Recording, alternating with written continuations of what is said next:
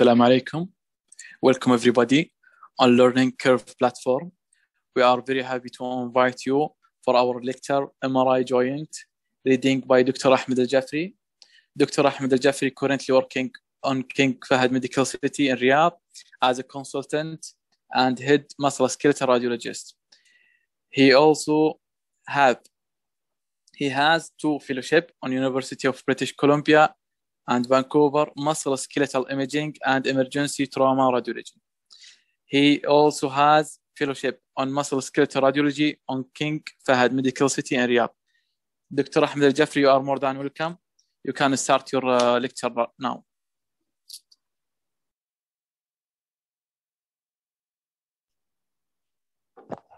Assalamu alaikum. My voice is clear, hopefully. Clear. Okay. Thank you for the organizing committee chaired by Dr. Ahmed on this kind invitation for this topic. Hopefully we'll spend a pleasant evening together, getting a run on basic MRI reading. Okay, the outline of my talk, we're going to be basically going through some basics before we embark on reading joints and spine. First of all, I'd like to mention a few basic things about MRI equipments and MRI physics, recognizing the basic sequences so you will not be feeling overwhelmed when you look at an imaging study. Basic relevant MRI artifacts, particularly pertinent to orthopedic practice, basics of MRI safety, and some common questions that we get on a daily basis. And then we're gonna raise awareness about the American College of Radiology appropriateness criteria for MRI use. After that, we'll go through the joints. So basically, how MRI works, to put it very simply, we exploit the hydrogen atom, which is present in abundance in the body. We subject this hydrogen atom to a stronger magnetic field, then we play with that magnetic field through magnetic gradients in order to elicit signal from these atoms using magnetic resonance. So on every MRI system, there is a strong magnet that we put the patient inside, and then because this strong magnet is a permanent magnet, all of these atoms will align with the main axis of the magnet. Then we excite these with radio frequency pulse in order for these specific atoms to go against the main magnetic axis. After that, we turn off the magnet, and then the hydrogen atoms, or we turn off the radio frequency pulse, then the hydrogen atoms are going to return back to the main axis. And as they return back to a lower energy state, they're going to lose energy, and we see it as an MRI signal, which translates through some sort of calculations into an MRI image. So in every hospital, probably you'll see an MRI magnet that looks like this. This is the closed bore system. Okay.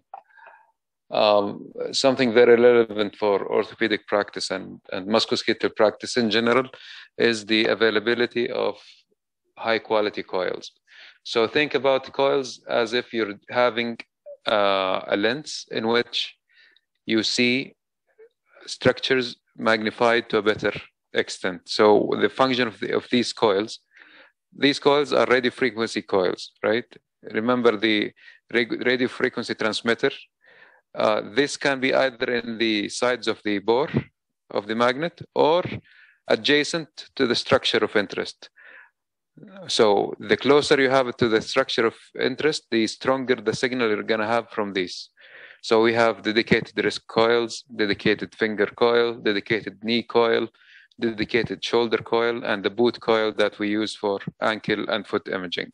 Why this is important? Because most of the hospitals, unfortunately, tends to cheap out on buying these dedicated coils, because these cost money, right? The price that you get for ordering these or having these in your arsenal or in your equipment is better quality image. Whenever you have a better quality image, you're going to have a much better diagnosis. So probably you have heard about these kind of magnets. Some imaging companies, they tend to market these as friendly for the patients who are claustrophobic.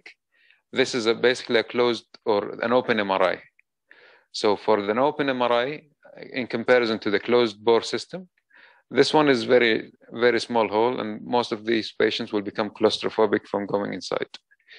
For the open system, basically we'll have two plates parallel to each other, and the patient will have nothing on the sides. They claim that the patients will have much more pleasant experience, and those who are claustrophobics will be able to tolerate the scan. From my experience, if the patient is truly claustrophobic, even an open MRI will not do the job. And sometimes we resort to imaging them under general anesthesia. Okay, what's the problem with these open magnets? So remember that the main bore contains a very strong magnet, more than the strength of the magnetic field of the Earth itself. Okay, usually we'll hear us calling or saying there is a 1.5 Tesla magnet or 3 Tesla magnet. What's the difference between them? The higher field strength you go, the higher resolution images you'll get. The problem with these open bore magnets is that the maximum strength is 1 Tesla. Okay, what's the problem with these? Low resolution. What's the problem of low resolution? Low resolution means a poor diagnostic quality scan. Actually, in our hospital, we had one of these, and thank goodness that we got rid of it and had a better quality scanners. So another basic thing for radiology, you'll hear about something we call the imaging planes. A sagittal MRI or a sagittal sequence or a sagittal plane or a sagittal image, coronal image, transverse image. Whenever we say it plainly without having a modifier like oblique or double oblique, then we refer to the main axis of the body.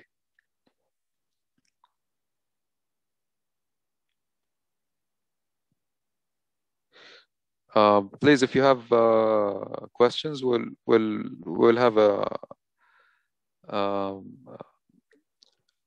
recess for questions if the committee agrees. Okay.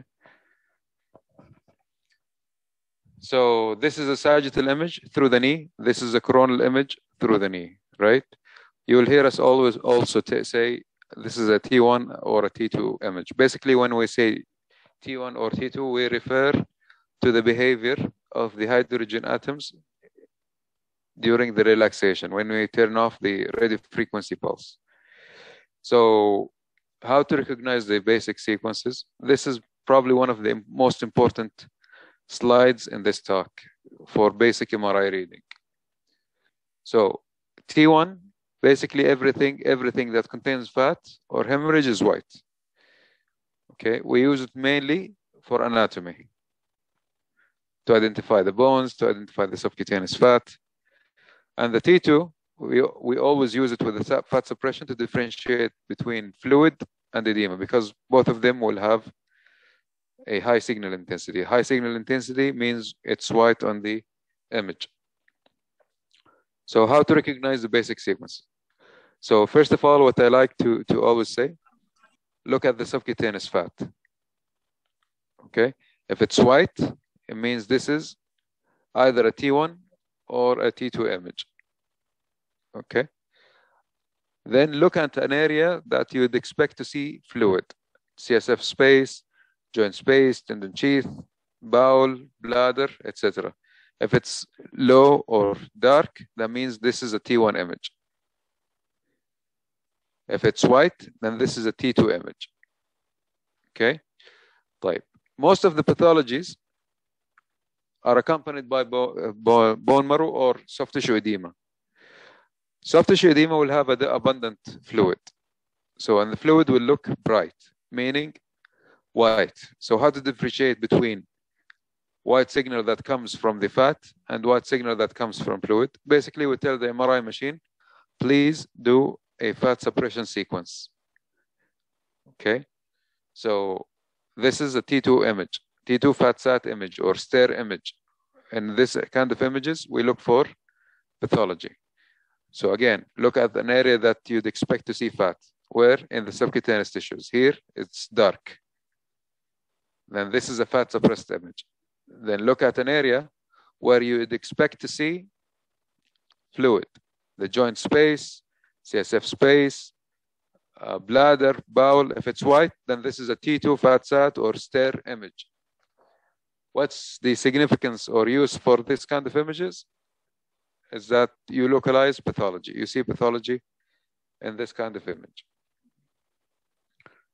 There is one more sequence that we sometimes do in orthopedics and musculoskeletal imaging, what's known as gradient image. Basically, for this kind of image, we use it to accentuate the signal or increase the signal that comes from the cartilage and blooming artifacts or a signal coming from calcification or hemorrhage. Okay, so this is probably the three working horses that you see us always perform in orthopedic or musculoskeletal imaging. We have a T1, we have a fat suppression fluid sensitive sequence of some sort, either T2 or stare, T2 fat sat or stare, and then a gradient for the cartilage or calcification. Okay, so T1, stare, and gradient. Nearly always, almost all the MSK sequences for the knee, the shoulder, all of them contains these three basic sequences. Right. So let's recognize this sequence. Let's look at this image. Look at the subcutaneous fat, it's dark. Then look at an area we'd expect to see fluid. Like for example here, the joint space, the bursa is white. So this is a T2 fat sat or stare image. We look for pathology on this sequence. Right. Let me draw your attention to two key differences between these two. Sometimes the degree of brightness of T2 image or T2 structure differs in terms of the magnitude. Like for example here, this is a supraspinatus tendon. Here it's bright, but it's not very bright, okay, compared to the adjacent fluid in the bursa. Well, in this image, this is the tendon or what's left of it, the supraspinatus tendon. And here, the continuity of it, we see area of fluid-like brightness. So this is a tendon tear, and this is tendinosis. The difference between tear and tendinosis is the degree of brightness that you see on fat-suppressed fluid-sensitive image. Okay, this is a very basic stuff and very practical. Right. Basic MRI or relevant artifacts that you would always see. There is a lot of MRI artifacts. Okay, forget all of them and keep three things that is very relevant to orthopedic practice in your mind: motion artifacts, metal artifacts, and magic angle artifacts, because these will have a diagnostic utility. Right. Motion artifacts usually doesn't have any diagnostic utility, but it rather obscures seeing pathology or seeing normal structures. Like, see, for example, this is a sagittal image of the knee. Okay, what kind of sequence is it? Look at the subcutaneous fat. It's dark, area of fluid, joint space is white. So this is a T2 fat sat or stare image. Then can I assess? Can I really assess the anterior cruciate ligament here at the mid-sagittal image? No, because of motion artifacts. Okay, usually our technicians try to solve this by calming the patient down or applying proper padding around the patient or the structure of interest, and probably that will eliminate the emotion. If not, due to uncontrolled motion from the patient, then that's our limitation, unfortunately. Then the second artifact that is very relevant to orthopedic practice is the blooming artifact. Remember, I told you that each MRI sequence needs to contain one of three sequences. One of them is gradient image. Okay, what's the benefit of gradient image? It will increase the signal coming from, sorry.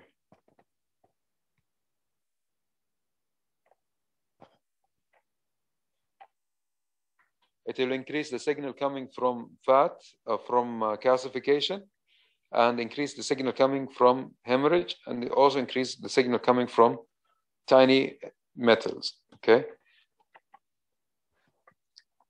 I hope my voice is clear now. Yes, it's clear now. Okay, excellent. Right. The gradient image actually sometimes tell us the area of previous surgical intervention. Like, for example, if you have a patient who is referred from an outside hospital and you don't know what kind of procedure the patient underwent due to, for example, poor accompanying report, then one of the tricks that we use is to do a gradient image and look for the blooming artifacts. Usually, whenever you use a drill or a orthopedic equipment, it is shedding some sort of tiny foci of metal. These foci of metal produces the magnetic susceptibility artifact or blooming artifact. You will see it as dark dots on these kind of sequences. If the patient did not have any previous surgery, then if you see an area of blooming artifact or low signal intensity, it means one of two things: either calcification or hemorrhage. Okay, how to differentiate between both? Simply look at an X-ray. Calcification will be very apparent or readily apparent on X-ray, and hemorrhage will not be visible on X-ray. This is case I had it last week. This patient came for an MRI shoulder. He had a previous surgery outside, and you can see he had a previous labral repair with poor documentation that the patient came with. We didn't know what the patient had or underwent in terms of surgery. All we can see is the areas of blooming artifacts. Okay, severe distortion of the signal at the area of the previous surgical intervention. But how can we problem solve this? Since we can't really do MRI, simply we can do a modality called CT arthrogram. We bring the patient, we inject the joint with iodinated contrast material, and then we perform a diagnostic scan. You can see clearly here, there is significant medullary sclerosis with a concave contour of the anterior inferior labrum. Here you can see that there is some sort of low attenuation tissue in the surgical defect, likely representing granulation tissue. Another patient I had this week, you can see here, this is a sagittal T1 image. How did I know that this is a T1 image? Basically, look at the subcutaneous fat. It's white, then an area of fluid, dark. Then this is a T1 image. I look for anatomy on this. And this sequence here, this is a coronal image of the knee. Subcutaneous fat is dark. At an area of fluid is white. Then this is a T2 fat sat or STER image. What I can tell you is that this is a poor quality examination. Unfortunately, any patient that goes into the magnet, we interrogate them regarding the presence of metals or previous surgeries. Why? Because of MRI safety. Like, this kind of distortion happens only with the presence of ferromagnetic substance, like, for example, iron fragments. Okay. We brought the patient back and had an X-ray for his leg. You can see here the soft tissue shrapnel. Okay, so this was an unfortunate case and probably a very hazardous for the patient, because these can fly off and have a missile effect and extrude outside the patient, because we put these patients in a very strong magnet. The third important artifact for orthopedic practice is what's known as magic angle artifact. So basically, when we put the patient inside the magnet and we image a structure that is oriented approximately 55 degrees to the main axis of the magnet, then these structures will produce a signal due to magnetic field inhomogeneity. Okay, so if you don't know about this, we're gonna overcall areas of tendinosis. Like for example, in this patellar tendon, we see area of increased signal or whiteness. Is this tendinosis or normal appearance? No. We do a T2, dedicated to T2 images or heavily weighted T2 image, and we see that this disappearance of this signal, denoting the presence of magic angle artifact. Okay, so again, to recap, the three most prevalent or relevant MRI artifacts to orthopedic practice is motion, metal artifacts, and magic angle artifacts. Hope this is clear. Basic MRI safety: any patient who had a cerebral aneurysm, metallic foreign body in the eye, shrapnels from bullets, as we've seen recently, incompatible neurotransmitters, incompatible cochlear or cardiac implants, or pacemaker device, or prosthetic heart valves, then we cannot do MRIs. What we can do an alternative modality. Either we do ultrasound or we do a CT arthrogram or CT myelogram if you want to read the spine. The MRI compatible metals, although these will produce some sort of artifacts, but less than that of ferromagnetic substance like iron. Titanium is MRI compatible. Aluminum is MRI compatible. Brass also is MRI compatible. Will not produce hazard on the patient, but will slightly degrade the quality of the scan. Sorry, Dr. Ahmed, yes, to interrupt you, but there are some questions you need to answer. I will read it for you, okay? Okay, I will just leave them until I finish this section before we begin the joints, okay? Okay, okay. Right. If you don't know what kind of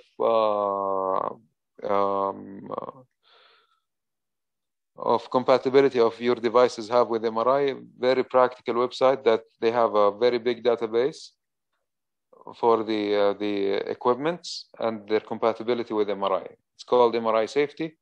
You can search the desired equipment. Are they MRI compatible or not? Right. What to order when? This is a very common dilemma that we face in our daily practice. Like for example, in this patient. Unfortunately, I've seen some hospitals perform lots of MRIs on these patients. So basically, what we see here is collapse of the medial TV femoral compartment with a bone-on-bone appearance and a genovarus alignment. I know this is not a whole limb standing radiography, but grossly you can see that there is genovarus alignment with advanced osteoarthritis. What's the additional benefit of MRI in this case? Unfortunately, nothing. Okay. Usually, these kind of requests we receive it from family physicians.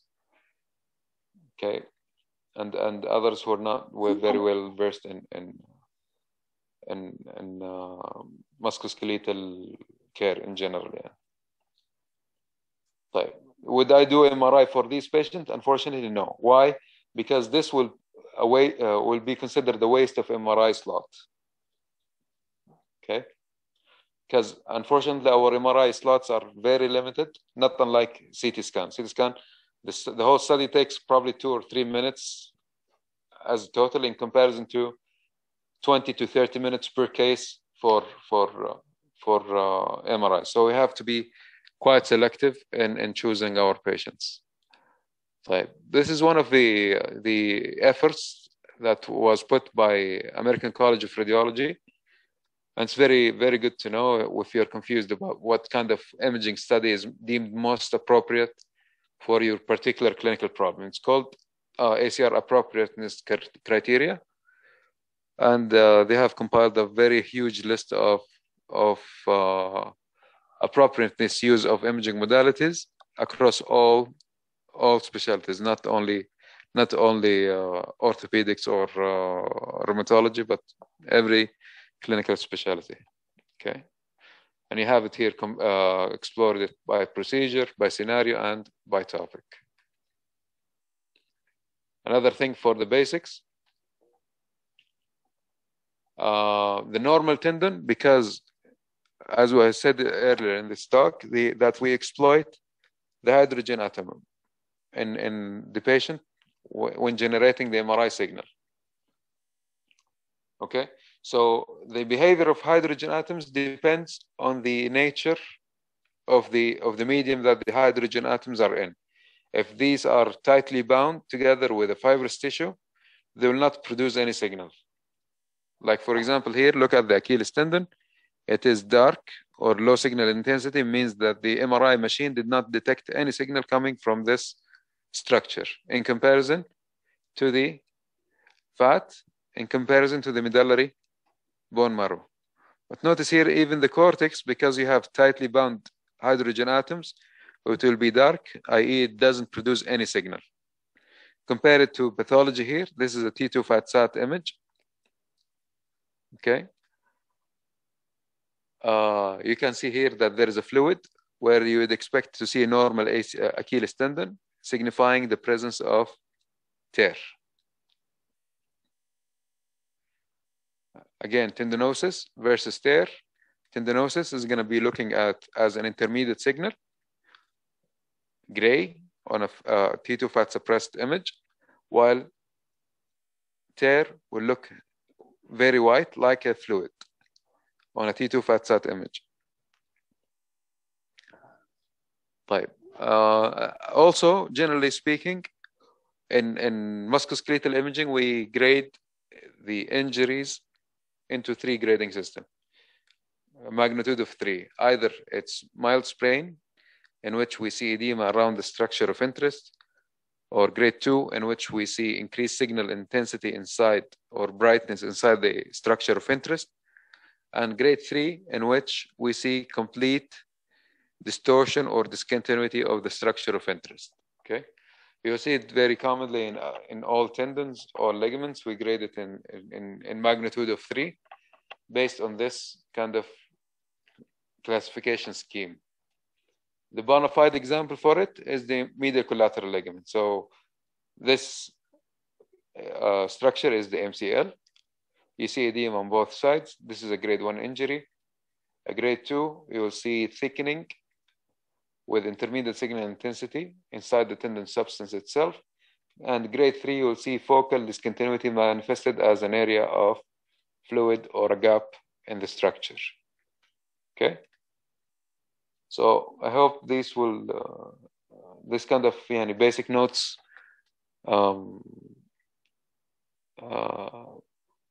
raised your interest a little bit in radiology. So we'll answer a few questions before we jump into the joints. Yes, doctor. Low resolution. low resolution.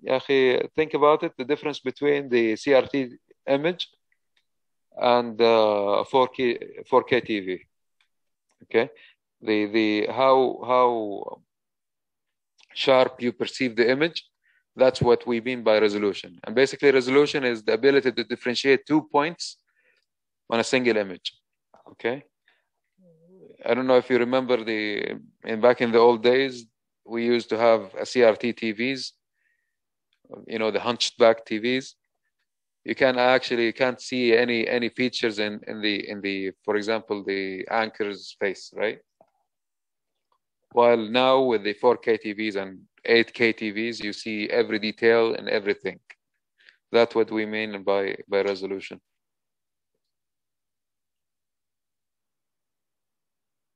Contraindications for MRI, I mentioned it here. Basically, these are the contraindications for MRI. You have cerebral ellipse aneurysm that are MRI incompatible. Metallic foreign body in the eye, for example, if the patient was working in heavy machinery, if the patient underwent any previous bullet injuries, gunshot wounds, this is a MRI contraindication. Presence of additional devices inside the patient that are MRI incompatible, like cardiac pacemakers, prosthetic heart valves, neurostimulators, cochlear implants. But in the newer stage or newer generation of cardiac implants or cardiac devices, you can have an MRI compatible devices. So before requesting or thinking about MRI, I always urge you to check the compatibility of the device with the MRI in the database that I provided for you. Blooming artifacts type. Blooming artifacts are special to a sequence called gradient image. Okay, what's a gradient image? Through basic MRI and complicated MRI physics, we tell the machine, please accentuate or increase the signal that comes from three structures: from calcification, from hemorrhage, from metal. Okay. So how does it look like? It looks like an area of darkness, similar to the air outside the patient. Like this here, like this, like this. Like, what's the difference between MRI and CT regarding time consuming? The difference is very huge. Although MRI techniques are now becoming much more faster than what it used to be, but the routine MRI, for example, knee that we do in our institution takes from 15 to 20 minutes. Okay, compare it to an acquisition of probably 15 seconds or 30 seconds that you have on a CT scan. So there is a huge difference in terms of acquisition and how fast we can obtain the images. That's the difference between the time consuming. What's the difference between CT scan arthrogram and myelogram? So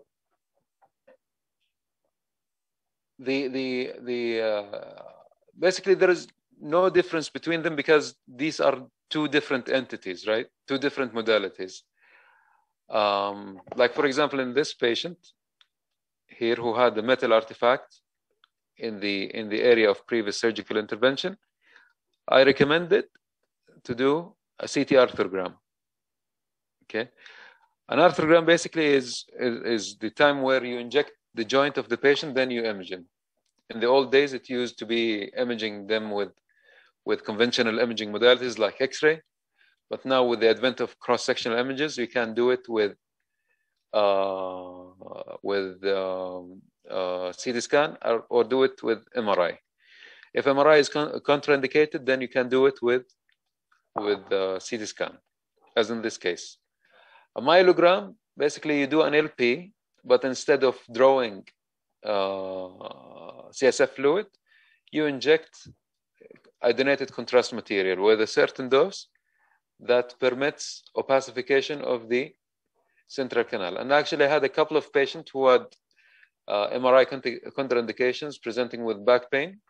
Then a CT myelogram was very helpful to clarify which discs were compressing which nerve.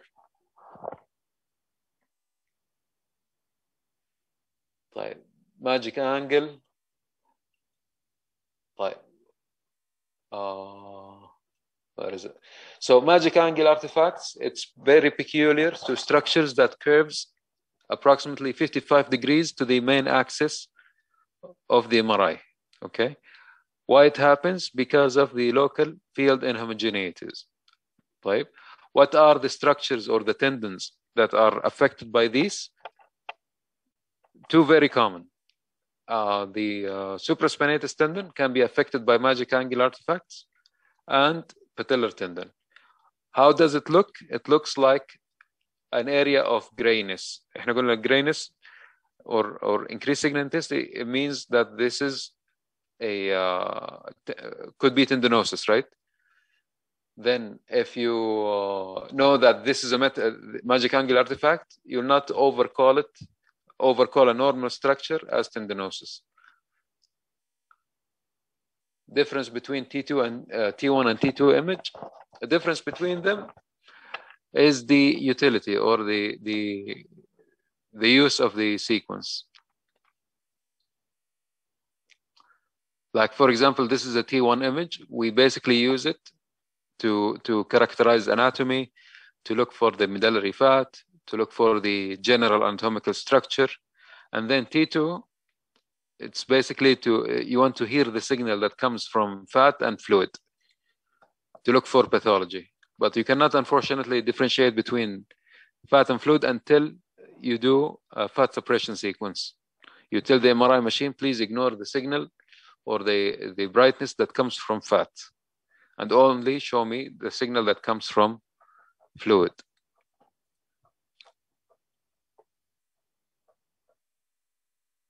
I hope that was clear.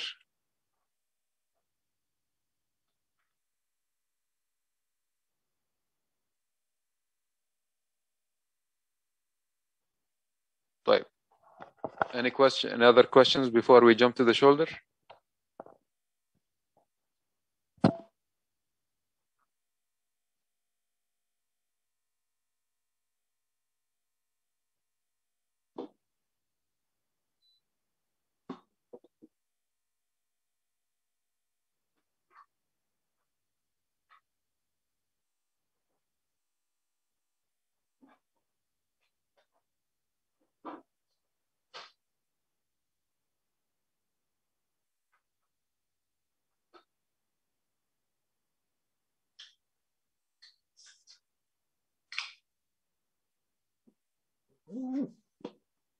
Okay, seems that there is no more questions regarding the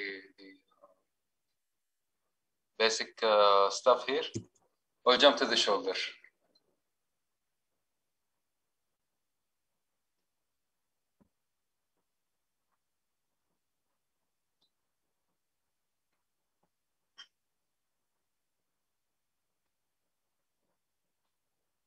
طيب.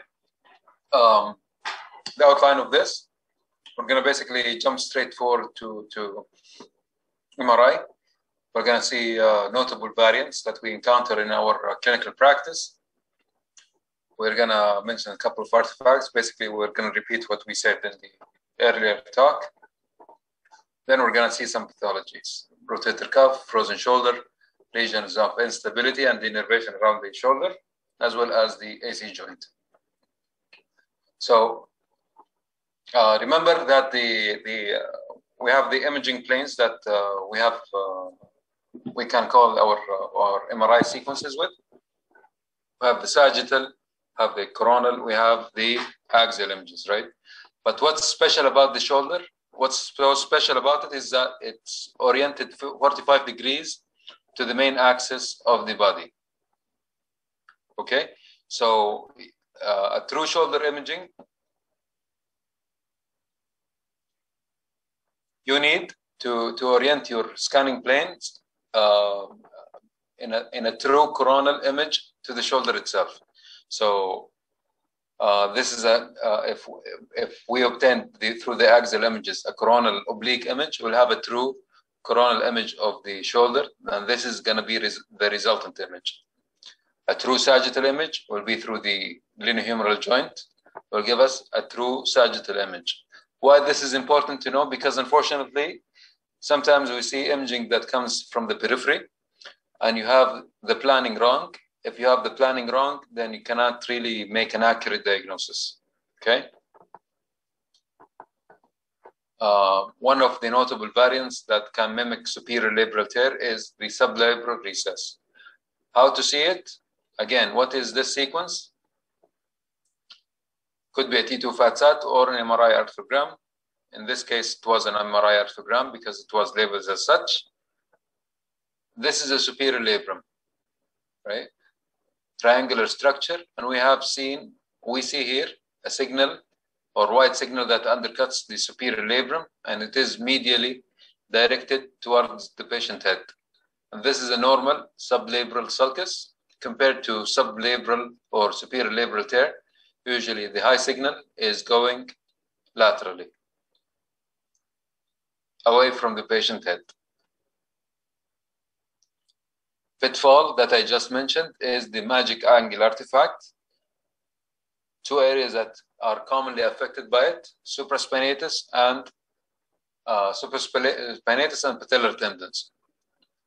How to see it? You see it as an area of intermediate signal intensity that mimics tendinosis, but when you do heavily weighted T2 image, then this signal is going to disappear. Also, if you don't see any, if you don't have a T2 weighted image, then you look at it, you try to cross-reference this with the sagittal image. If you don't see it, then this is a magic angle artifact. If you see it, then this is a true tendinosis.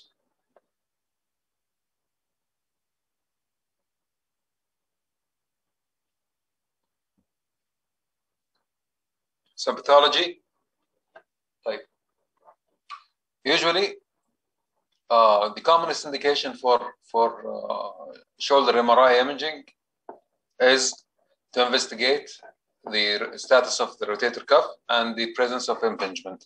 Usually impingement is a clinical diagnosis. It's not imaging based, basically not an imaging diagnosis. How imaging can help? By finding a cause and looking at the complication.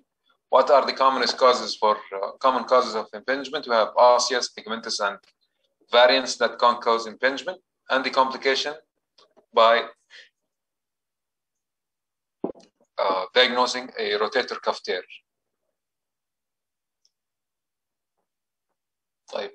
Osseous outlet and acromion. This is one of the areas that the risk factors for impingement. The rotator cuff is surrounded by a bony arch. Can cause mechanical impingement that leads to degeneration of the cuff. The anterior acromion is the most important structure that leads to impingement, and these are the coracoacromial arch made by the acromion and coracoacromial ligament, under which the supraspinatus and infraspinatus pads to insert in the greater tuberosity of the humerus. Okay, this is normal osseous outlet. This is a sagittal image. How to know that this is a sagittal image? Look at the coracoid. Coracoid is always anterior. This is the acromion, and this is the distal clavicle. Here we see the supraspinatus and infraspinatus heading towards their attachment on the greater tuberosity of the humerus.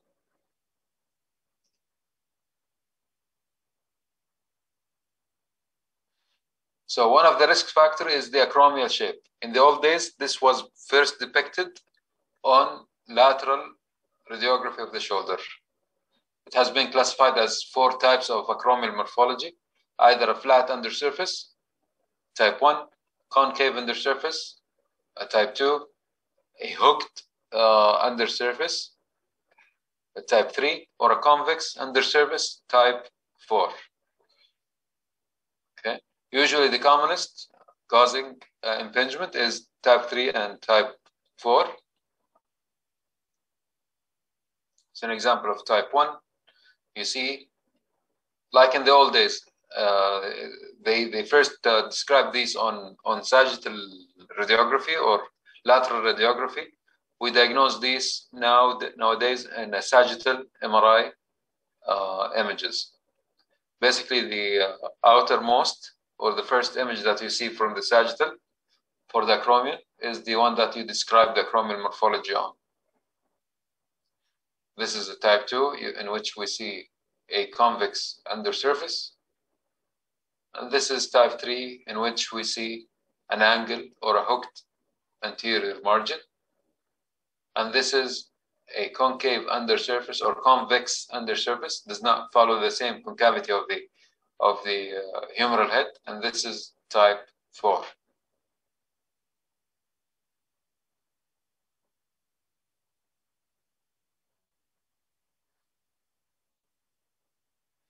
How to draw the line? Basically, instead of drawing lines, I always look at it as a reference point in terms of the humeral head. If it follows how the relationship is related to the humeral head. Like for example here, this is a concave and follows the concavity or convexity of the humeral head, and this is type 2. If it's parallel like this in comparison to the humeral head, and this is type 1. If it has an angle like this in comparison to the humeral head, then this is type 3. If it's convex like this instead of being concave, then it's type 4. Okay.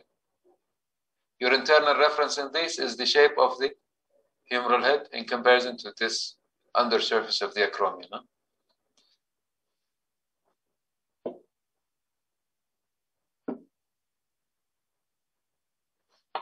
The acromial downsloping. So basically, the main axis of the acromion follows the main axis of the humeral head.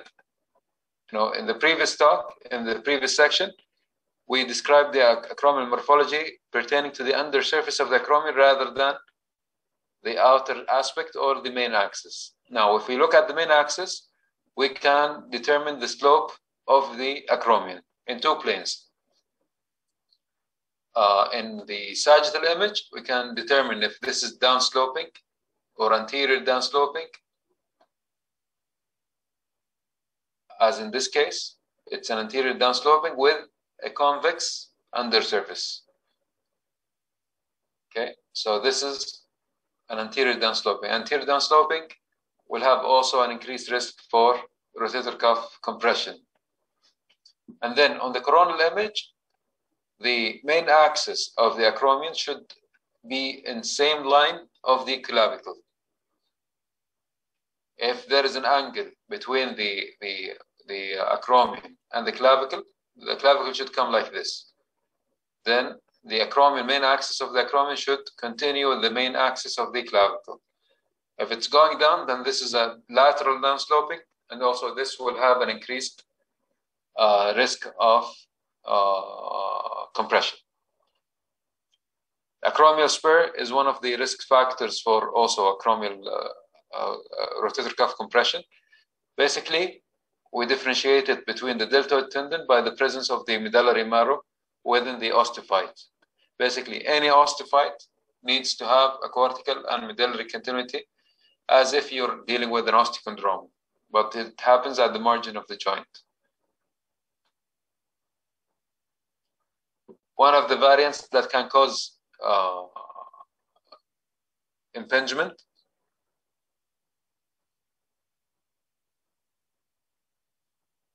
is the presence of ossa acromiale, and you have like 4 types, but generally speaking, we collectively lump them into one category.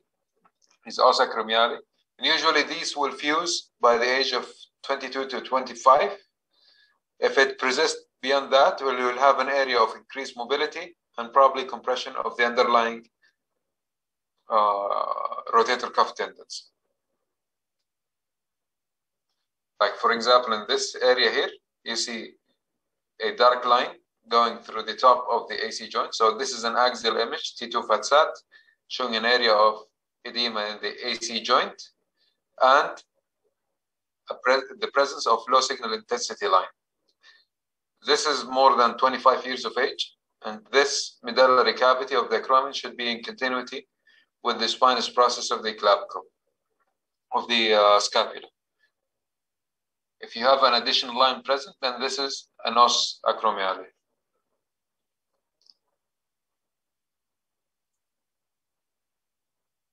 Another feature of os acromiale, if you have a double AC joint, you can see this also on radiography.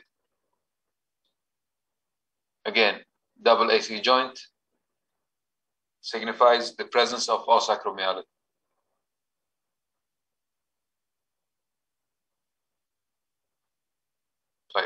again, presence of double AC joint, one here and one there, and this is os acromiale type. Let's go again to the basics. What kind of sequence is this? This is a sagittal image for the shoulder. What kind of sequence is it? Look at the subcutaneous fat. It's dark, so this is a fat suppressed image. Then look at an area of fluid, like for example here the bursa contains fluid. So this is a fat sat, T2 fat sat image. Why we use it? To look for pathology. So we have two AC joints. This is an area of os acromiale. Here we see the supraspinatus tendon. It shows an intermediate signal intensity or brightness less than that of the adjacent fluid, signifying the presence of tendinosis. Again, a quick recap. Acromion, we have four types. We have anterior lateral downsloping, we have the subacromial spur, and the presence of os acromiale. Additional structures to look for is the coracoacromial ligament. Basically, you look at the low signal intensity structure that connects the acromion to the anterior part of the coracoid to the anterior part of the acromion. This is the coracoacromial ligament. Normally, it should be less than 3 millimeters. If it's thick, it can also contribute to compression of the underlying rotator cuff tendons. AC joint can also contribute to compression of the rotator cuff tendon if you have capsular hypertrophy or you have inferiorly directed osteophytes.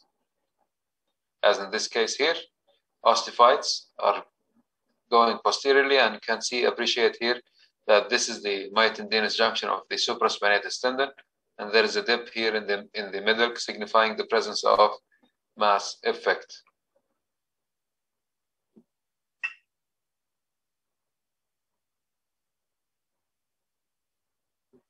For AC joint injury, as you all know, probably we have 6 grades, but for MRI,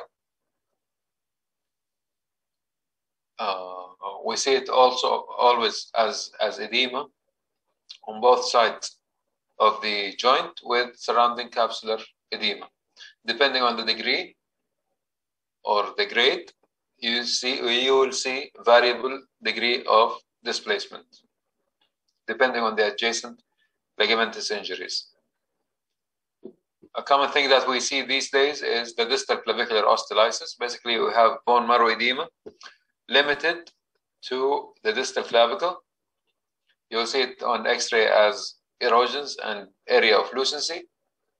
In the distal clavicle, usually these will happen in weightlifters.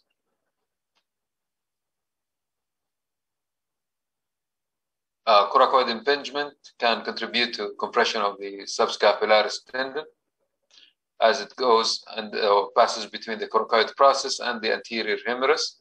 Usually the distance is 11 millimeters, and you measure it at midpoint between the coracoid process and the humeral head. If it's reduced than 11 millimeters, then you suspect the presence of coracoid or subcoracoid impingement.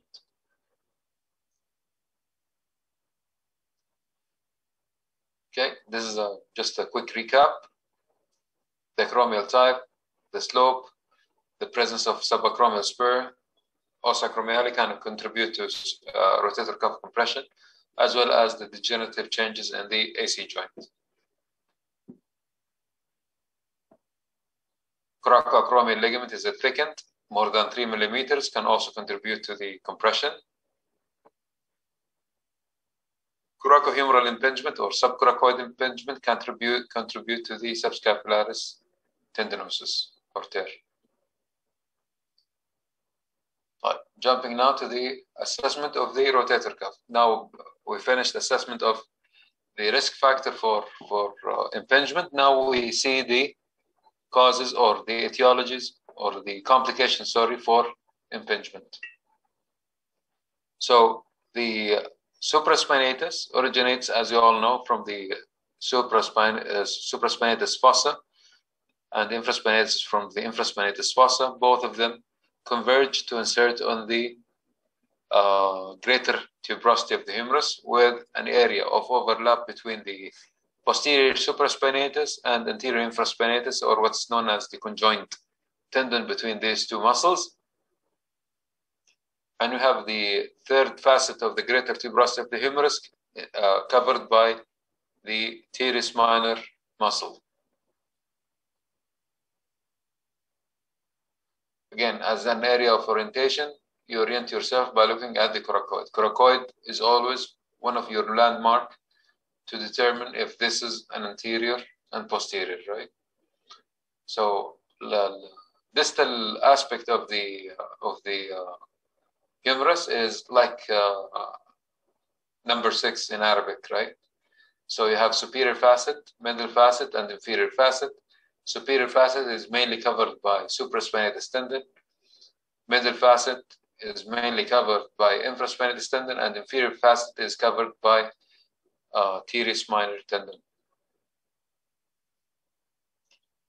The primary plane in which I always assess the supraspinatus is the coronal image.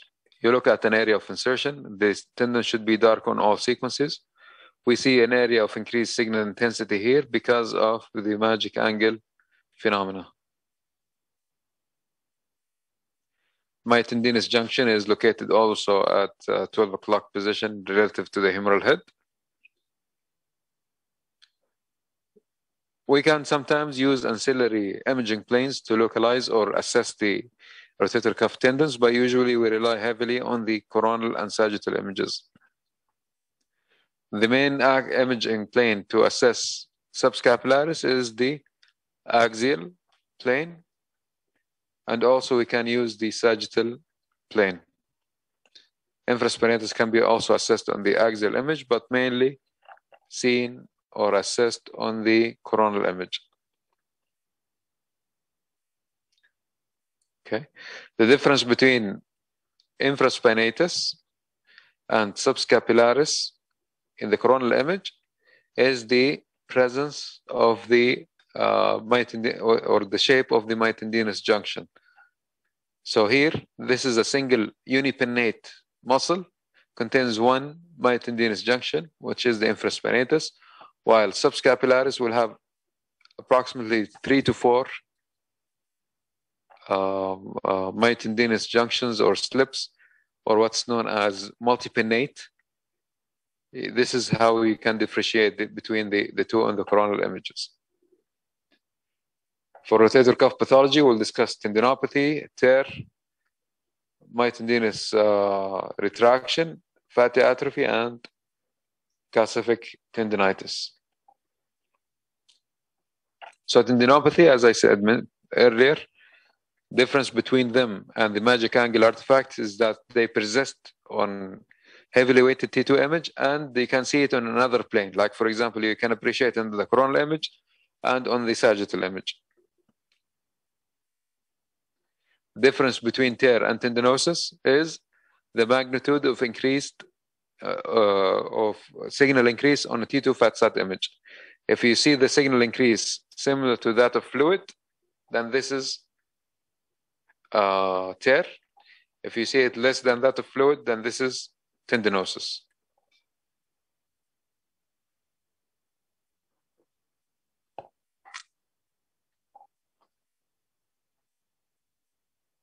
For example, here, this is a partial thickness tear. Why it's partial thickness? Because it doesn't involve the entirety of the tendon, and it's fluid-like signal intensity, similar to the area of subacromial subdeltoid bursal fluid. This is a partial thickness tear, bursal-sided supraspinatus tear. As you can see it here in the drawing, you have fraying of the upper or bursal aspect with fluid signal intensity filling the gap of the tear. Sometimes we see tears that is concealed within the substance of the tendon. And this is probably will not be readily visible by direct arthroscopy, because it will be hidden inside the tendon, or what's known as the remnant tear.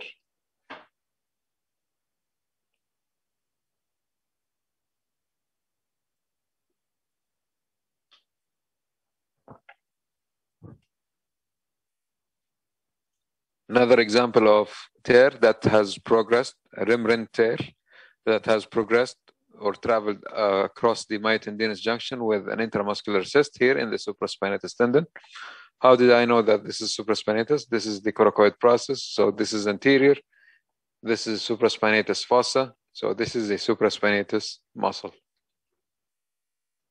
Again, partial thickness tear. This time is articular sided, which has progressed medially or propagated medially to a delaminating intrasubstance tear in the superior aspect of the tendon.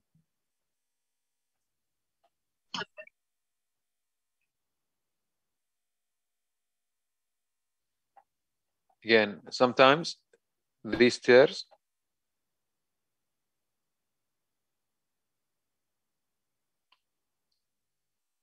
will progress as intramuscular cyst, where if you have a ball valve-like mechanism in the tear.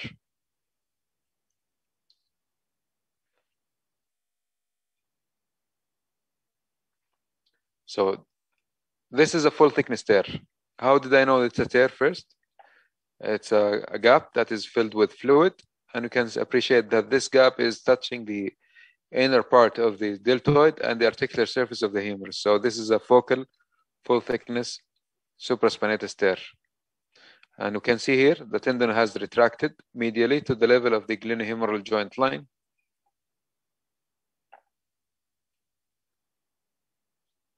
Again, full thickness tear. It's a gap filled with fluid with mild retraction of the musculotendinous junction. This is a massive rotator cuff tear. As you notice here, there is gross incongruence of the glenohumeral joint. The concavity of the glenoid should accommodate very nicely the humeral head normally.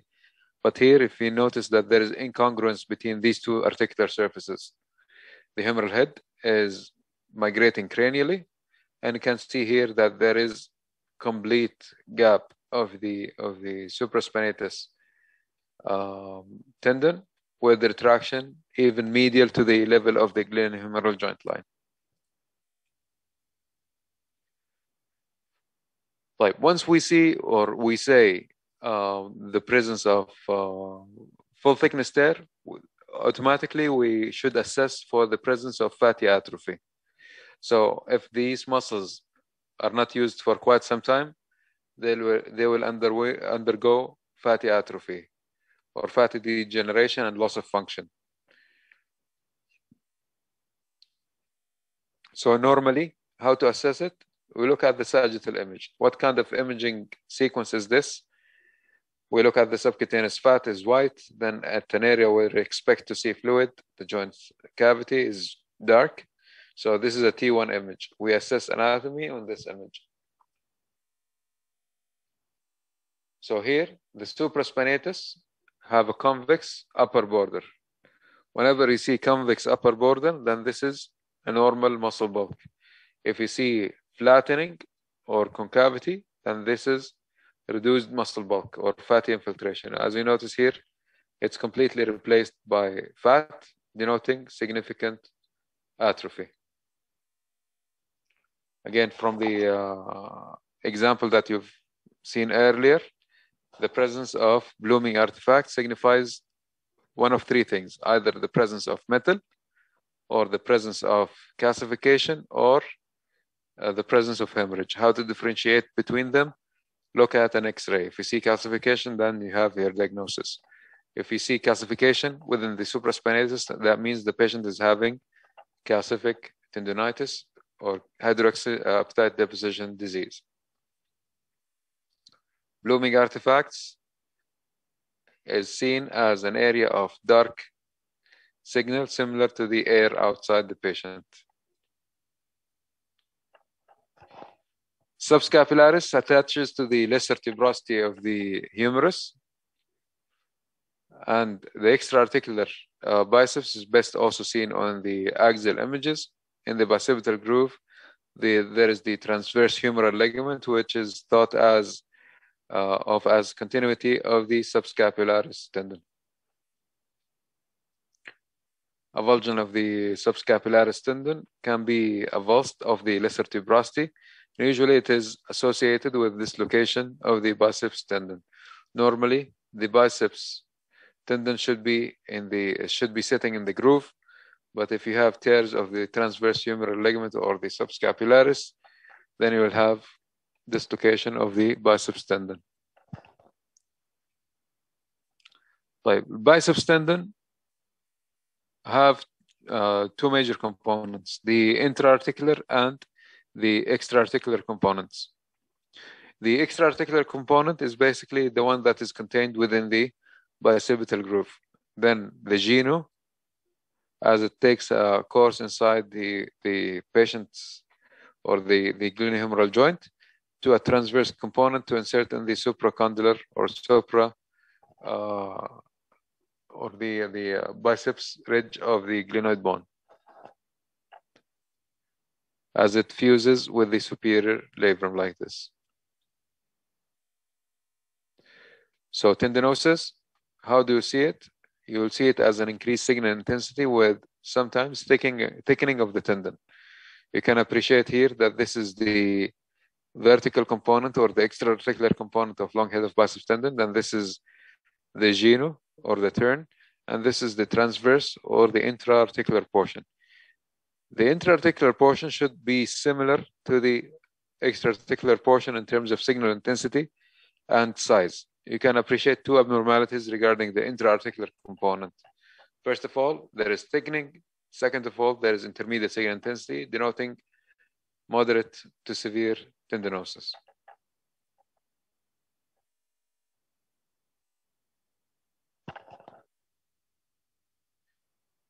Again, the biceps tendon is located in place by the transverse humeral ligament, which is a continuity of the subscapularis tendon.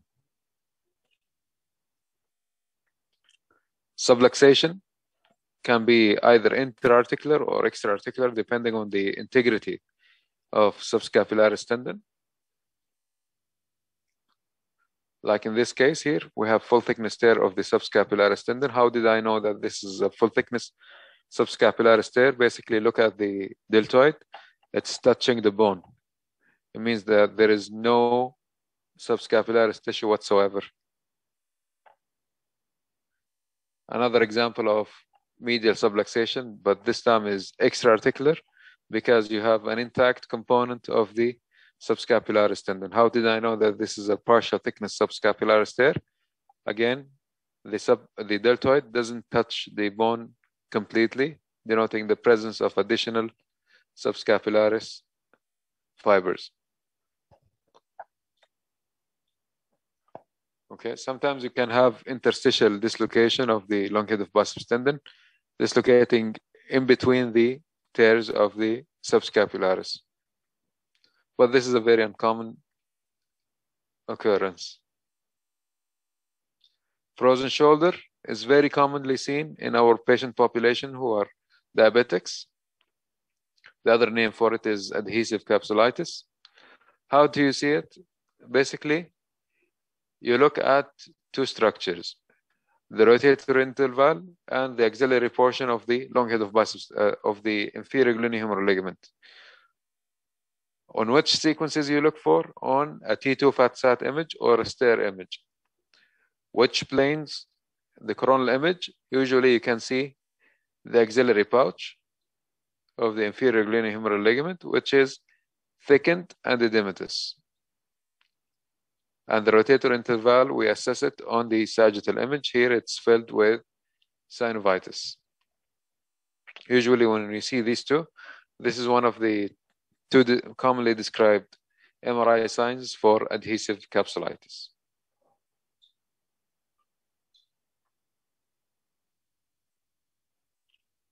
Lesions of instability, very quickly.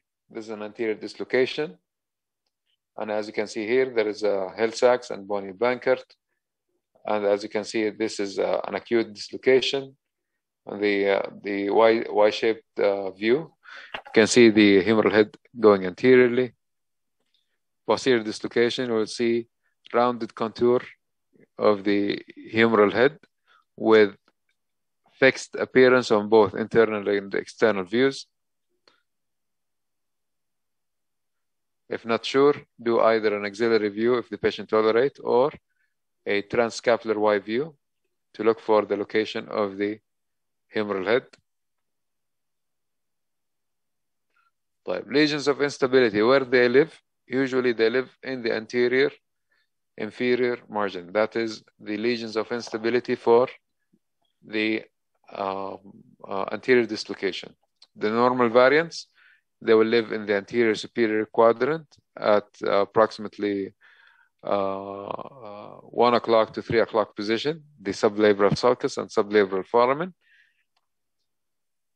and superior labral tear usually at a 12 o'clock position when viewed in the sagittal image, and lesion of instability depending on the degree. It's either anterior, if it was anterior instability with anterior inferior dislocation, or posterior dislocation will give us posterior instability.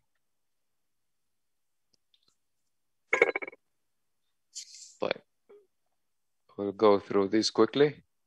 So this is an anterior or an axial drawing of the glenoid bone, denoting the presence of a triangular tissue, which is the normal glenoid labrum, which should be firmly attached to the underlying bone. Whenever you see elevation or fluid signal undercutting the base, it means that there is some sort of a tear. If you see high signal cutting the anterior inferior part of the glenoid, that means this is a tear seen with this location. Depending on the magnitude and degree, we call it as such. Here, for example, you see high signal, fluid-like high signal undercutting the base without medialization or osseous defect, signifying the presence of Perthes lesion. So Perthes lesion will not have any displacement. With Bankert, classical Bankert, you will have completely torn off labrum. With Perthes, you'll just have elevation of the perosteum without medialization, and ALPSA or anterior labral perosteal sleeve avulsion, you will have labral tear similar to Perthes, but you have still attached periosteum with medial dislocation of the glenoid. You'll see examples of these. Here, Hill-Sachs and the Bankert lesion will have dislocation or discontinuity of the anterior inferior labrum with fluid signal intensity undercutting the labrum and disconnecting it from the glenoid and the scapular periosteum. Another classical Bankert lesion. Labrum is completely detached with detachment of the perosteum as well. Perthes lesion is kind of much more less in terms of magnitude. You will have fluid signal intensity and get undercutting the base of the labrum without medialization. And you have intact anterior scapular perosteum. Again, Perthes lesion, intact perosteum with fluid signal undercutting the base of the labrum. Okay. If you have medialization of the labrum with intact appearance of the perosteum, this will be labeled as ALPSA or anterior labral perosteal sleeve avulsion.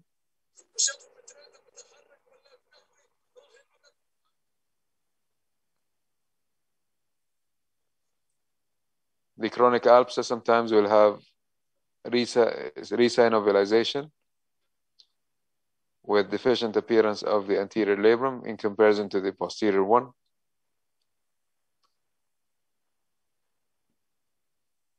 Another example of ALPSA, or anterior labral perosteal sleeve avulsion. You'll have torn anterior labrum in comparison to the posterior one with medialization and resynovialization with intact perosteal sleeve or intact periosteum. Again, another lesion of instability. Here you can see that there is a Hill-Sachs lesion with heterogeneous appearance of the anterior inferior labrum. It's being medialized.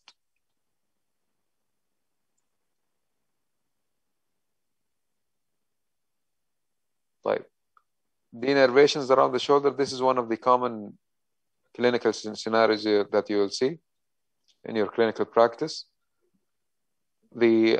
As we all know, the supraspinatus and infraspinatus muscles are supplied by the suprascapular nerve that passes from the suprascapular notch and around the neck of the glenoid to supply in the sphenoglenoid notch to supply the infraspinatus.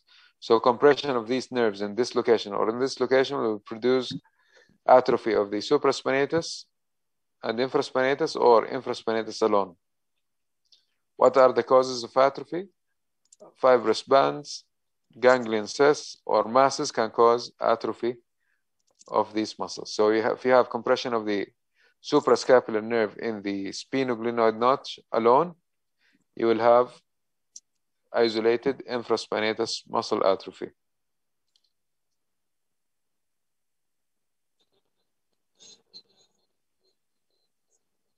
In this patient here, there is fatty atrophy of the infraspinatus with paralabral cyst compressing the suprascapular nerve. Quadrilateral space syndrome, basically it's compression of the axillary nerve in the quadrilateral space that will give us atrophy of the deltoid and teres minor muscles respectively. What's the causes of compression here? Sometimes fibrous bands, sometimes ganglion cyst can cause axillary nerve compression.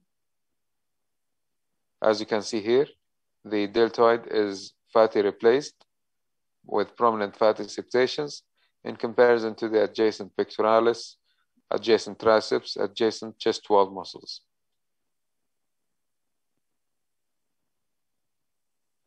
Okay, again, atrophy of the teres minor. This is a gradient image. We'll have atrophy of teres minor in addition to atrophy of the deltoid in comparison to the rest of the muscles. Teres minor, atrophic, mild fatty infiltration of the deltoid related to quadrilateral space syndrome. If you have involvement or muscle edema of all the rotator cuff muscles, then this is considered more of a acute or brachial plexus issues, commonly known as Parsonage-Turner syndrome.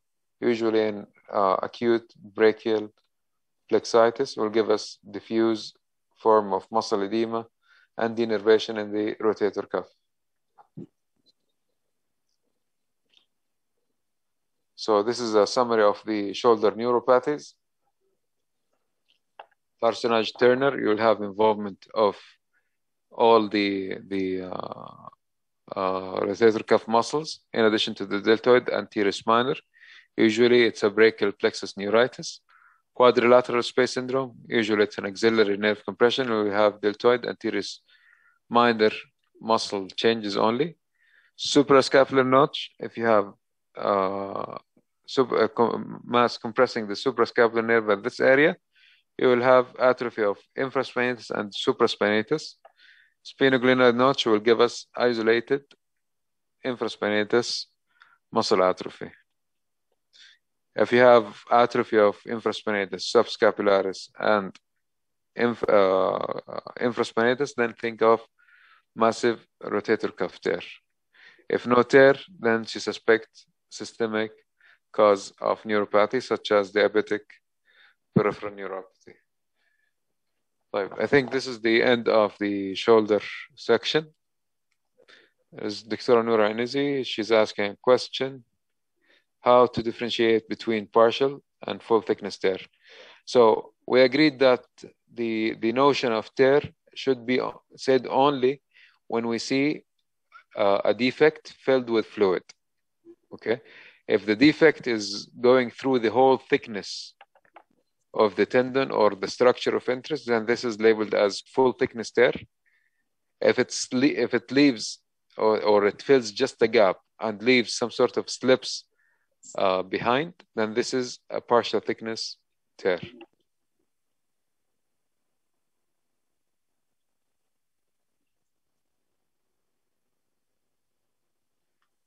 Can we have 2 to 3 minutes break before we continue to the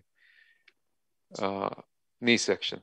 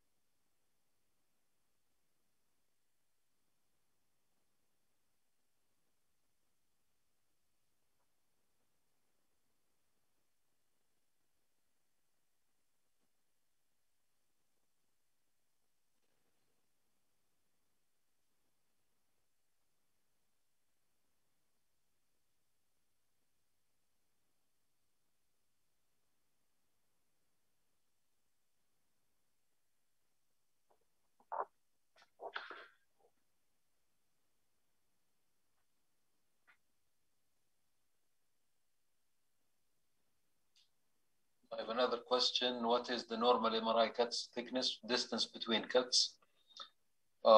Depending on the indication. Usually it's for MRI it's 3 millimeters. Distance or interslice gap, usually there is none. For CT scan it's usually 0.6 millimeters.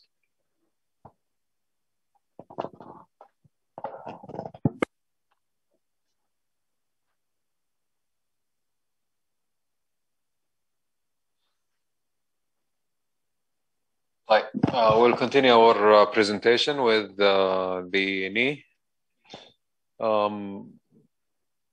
Basically, we'll jump straight forward to MRI. So again, the knee follows the main axis of the body, like the sagittal, or called sagittal, not sagittal oblique, coronal. The coronal images, again, the same to the main axis of the body, and the axial images as well. Right? Sometimes we do specialized. هذا شيء طلب جوال. أنا طلب جوال. شيل فلوس وما يجي يقول له طلب جوال هذا 3 برجر. لحم مشوي. هذا مسلم؟ لا بشربها خلاص. We have interruptions. دكتور يوسف حمام علي. دكتور يوسف, your phone, please close the speaker. Close the mic. Thank you very much. طيب. Sometimes we do dedicated imaging planes for specific structures. Like, for example, in this image, it's not a direct coronal, but coronal for the anterior cruciate ligament. Sometimes also we do a direct axial. This will help us to localize or visualize the anterior cruciate ligament to a better extent. But usually, in my experience, it's not really needed, and will just consume your MRI magnet time. Sequences, again, we do a T1 image, stare images, or T2 fat-sat images. We don't need the gradient that much here unless you are suspecting PVNS. Of course, if you are suspecting tumor, arthritis, or infection, you need the post-contrast images. Knee arthrogram, usually it's reserved to post-arthrogram or post-meniscal repair patients. Again, MRI technique, we have the open magnets. Usually they claim, or the selling point for them is that it's claustrophobic, patient-friendly. But in my experience, if the patient is truly claustrophobic, even an open MRI magnet will be a very difficult experience for him. And this is the MRI dedicated knee coil that we use for knee imaging. Nowadays, with the advancements of knee imaging or MRI technology, we're beginning to see fast MRI sequences in which you have a whole MRI knee done in 5 minutes. And of course, in private hospitals and private imaging centers, time equals money in terms of MRI. The shorter that you can do your study, the more patients that you can do, and the more revenue you can generate for your institution. The basic approach, we'll go through these steps. Usually, each plane will have a dedicated or best use. Like, for example, the joint effusion, usually I like to look at it on the sagittal images, but you can also see it on the axial images as well.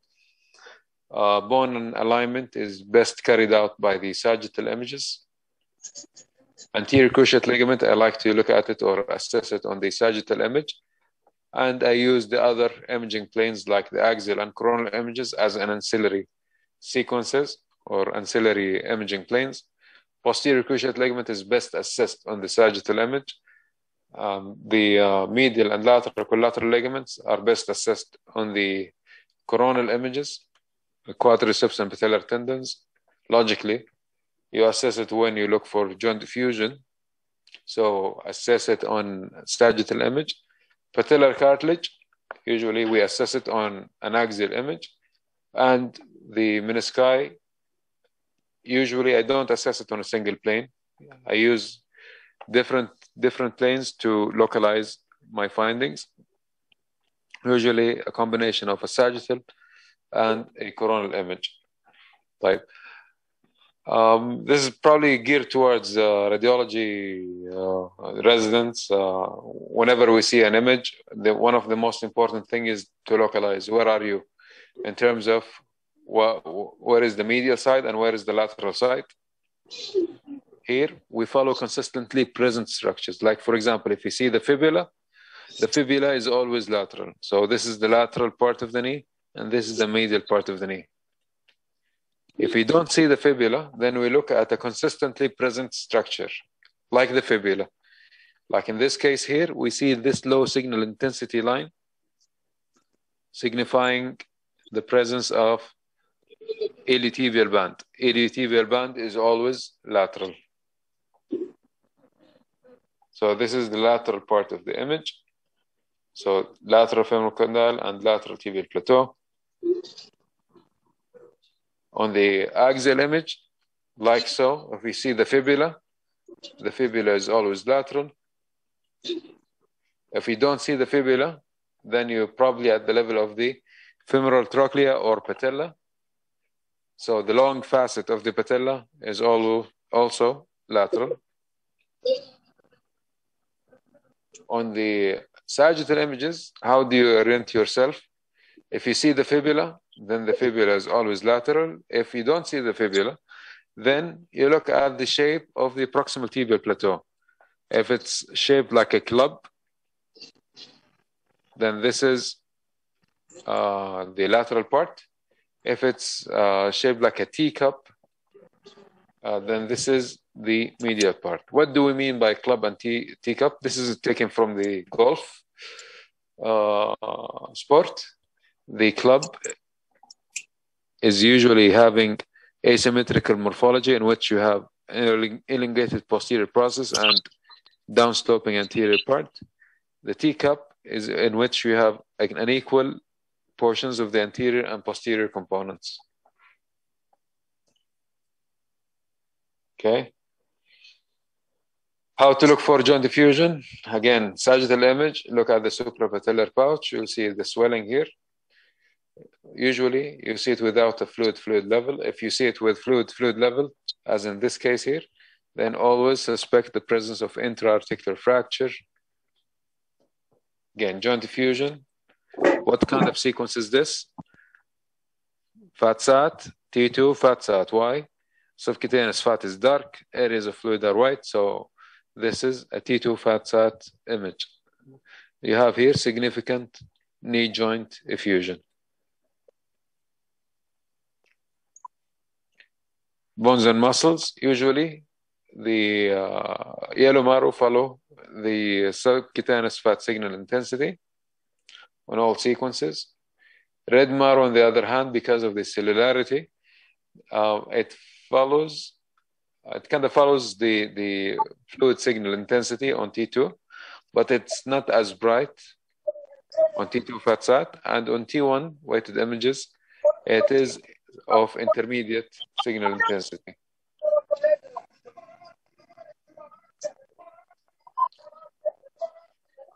Right. There are a couple of patterns of bone marrow edema that happens around the knee, signifies the presence of a specific injury. Like, for example, if you have a pivot shift mechanism of injury, okay, it means the patient twisted with a planted foot to the floor.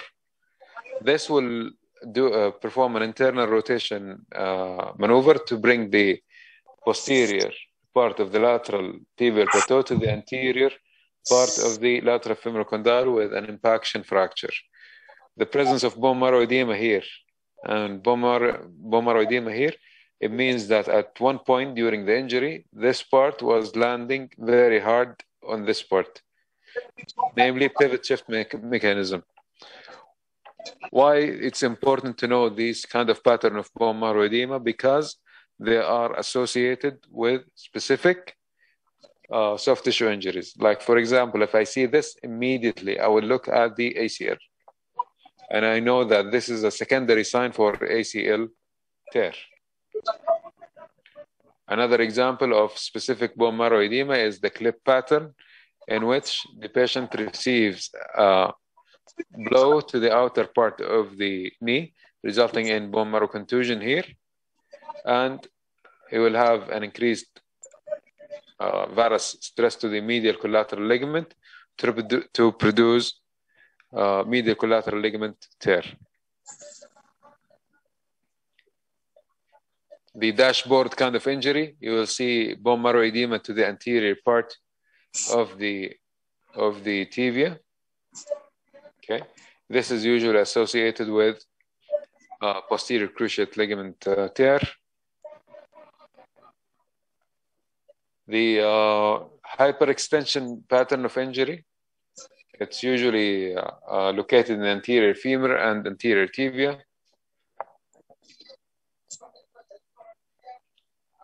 The notoriously known transient patellar dislocation pattern, usually the patella always dislocates laterally. So sometimes you will see bone marrow edema pattern at the area of contact during injury. Like, for example, here, bone marrow edema in the medial part of the patella and the lateral femoral condyle. So this pattern is known as transient patellar dislocation pattern. osteochondral lesions type.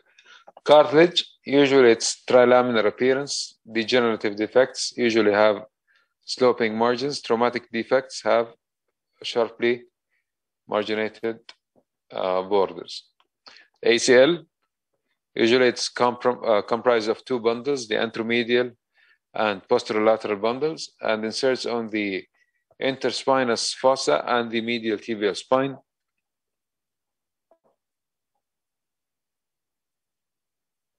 How does it look on MRI?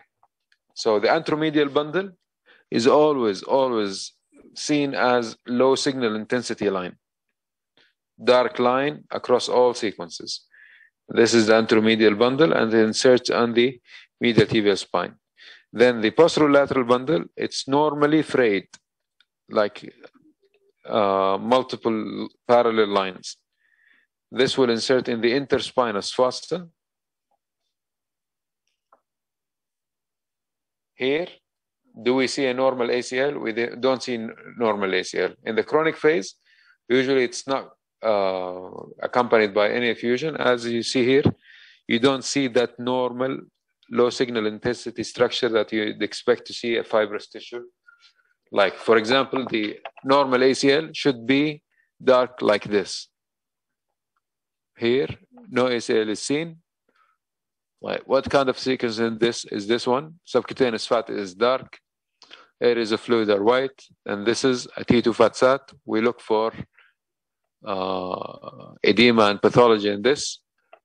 Here, we'd expect to see normal ACL with striated appearance of the posterolateral bundle, and you can see here or just jumbled mess in the interspinous or intercondylar fossa, signifying the presence of full thickness ACL tear. The primary signs of ACL tear is usually fiber discontinuity. Basically, you don't see the normal tendon changing course in terms of, like, for example, more horizontal orientation, empty notch. The area where you would expect to see normal ACL is filled with fluid. Secondary signs, as we just said earlier, pivot shift pattern of bone marrow edema, anterior tibial translation more than 7 millimeters, mimicking the clinical sign of anterior drawer test. And the presence of second fracture is almost always accompanied by ACL tear. How to look for second fracture? Basically, in the lateral aspect of the tibial plateau, look for a small chip of fracture. This signifies the presence of avulsion injury at the capsular insertion of the tendon. Usually, always accompanied by full thickness ACL tear.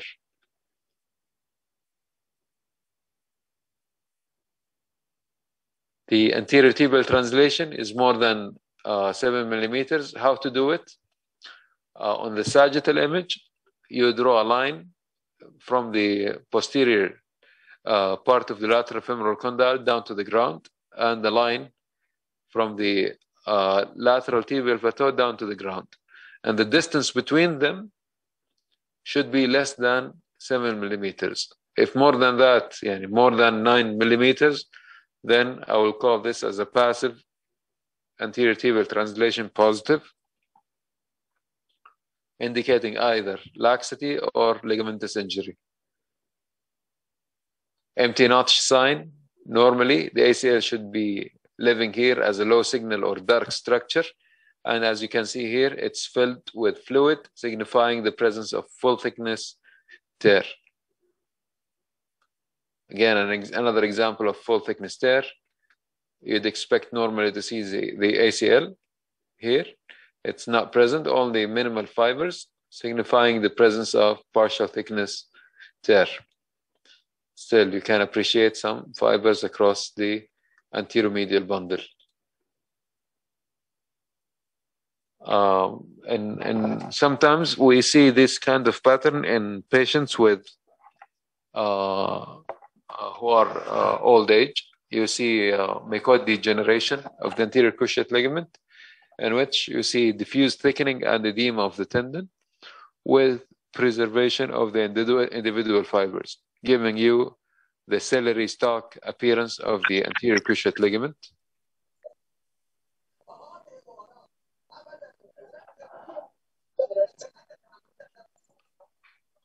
Posterior cruciate ligament, again, normal tendon is usually dark in all sequences.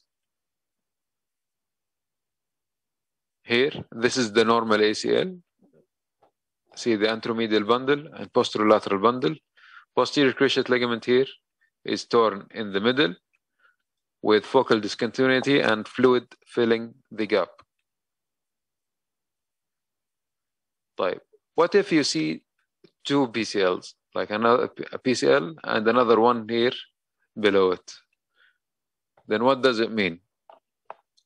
Usually we have a single PCL and there is no variance that I know of that will be a double PCL. Okay, usually if we see two PCLs in the same sagittal image, it means that you have a displaced meniscal fragment in the intercondylar notch. Usually a bucket handle tear of either the medial or the lateral meniscus. As you notice here, this is the meniscus. This is a 3D representation of the pathology. The meniscal tissue has torn in the middle and the displaced fragment still connects to the main body of the meniscus with displacement in the intercondylar notch. Medial collateral ligament, usually graded in 3s, either edema on both sides, that this is grade 1 injury. Grade 2 injury is usually thickening of the tendon, and grade 3 is complete discontinuity. Type one very important thing to pay attention to, and I've seen a lot of misses regarding it. The medial collateral ligament attaches approximately 5 centimeters below the joint line. So sometimes you'll have like inexperienced technologists or MRI scanners that actually cut the joint at this area. If you image the joint at this area, okay, then you will miss distal tears. Like in this case here. If you have only imaging to this area and you don't include the distal insertion of the medial collateral ligament, you will miss some significant pathology. Sometimes it reaches up to grade 3 tendon tear.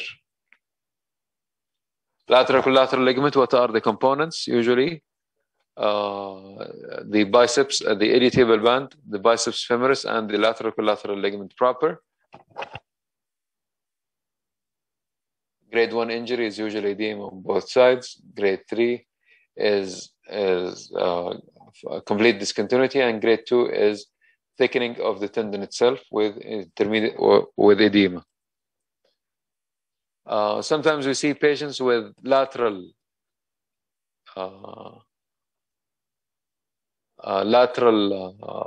knee pain, in which you see areas of fluid between the iliotibial band and the lateral femoral condyle.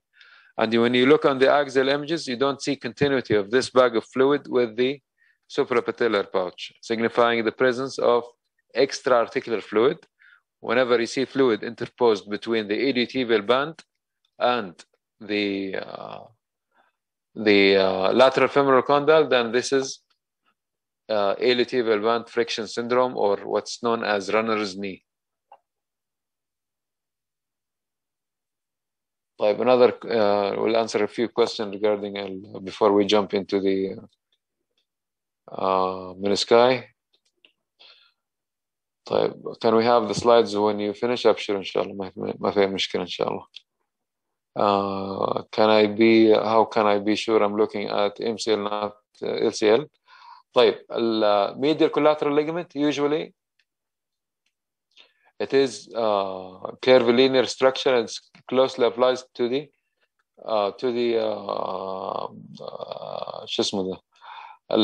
joint capsule. Again, من الcoronal image كيف تعرف إن how do you know lateral from medial?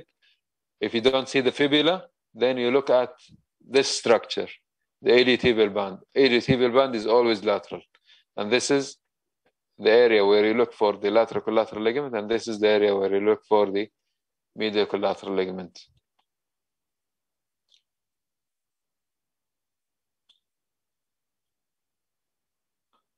Any further questions?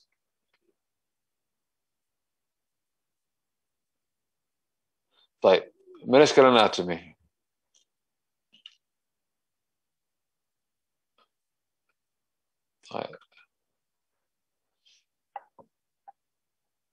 طيب. From this 3D image, you can notice that the meniscus is a fibrocartilage. تمام. Fibrocartilage معناته ايش؟ معناته there is no signal that should come from it unless you have degeneration or persistent peripheral vascularity if the patient is young, or tear. Okay, but normally the meniscus should be dark on all sequences because it is a fibrocartilage, while hyaline cartilage that lines the surfaces of the bone is full of fluid normally and should be behaving like a fluid signal. It should reflect back some signal on fluid sensitive fat suppressed images. Type. From this 3D image, you can notice that the medial meniscus is larger. Lateral meniscus is smaller. Type. Anterior horn of the medial meniscus is larger than the posterior horn. And the lateral meniscus, the anterior horn, is equal in size to the posterior horn. Why this morphological description is important? You don't want to miss a displaced fragment. You can miss a displaced fragment if you have alteration in morphology and you didn't pick it up. Again, this is more of a gross anatomical picture of the medial meniscus and lateral meniscus. It's a wedge shape when you cut it in cross section of the semilunar hyaline cartilage or fibrocartilage. The superior surface can be concave and the inferior surface is usually flat. Fibrocartilage is usually dark on all sequences unless you have either persistent peripheral vascularity, degeneration, or tear.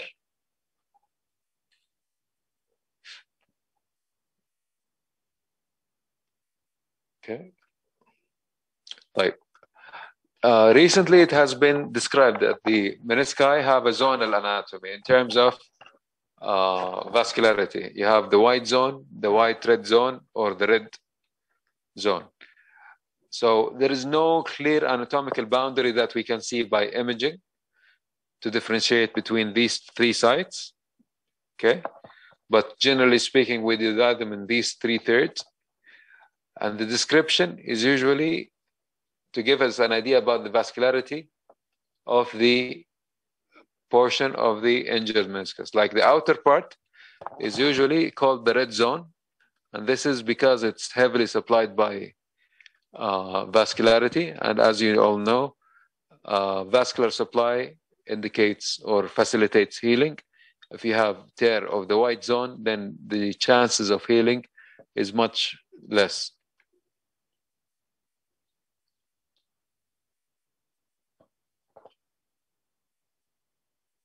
So this is the red-white zone, peripheral zone, the red zone, and the meniscocapsular junction. And this is the central zone or the white zone.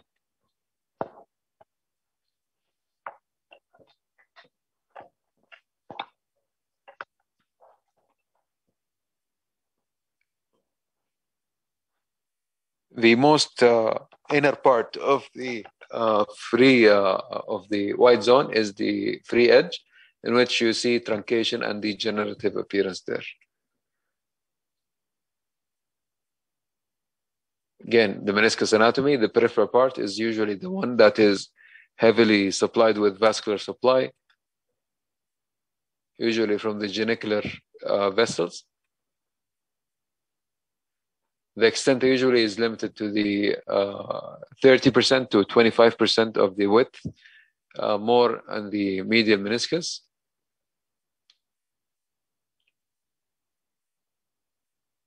Why this is important? Because sometimes outer meniscal tear will be a good candidate for spontaneous healing.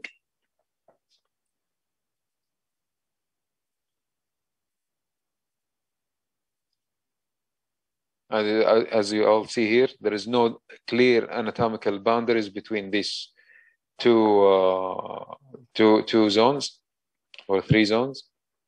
Usually it's arbitrarily classified. And you will see these involved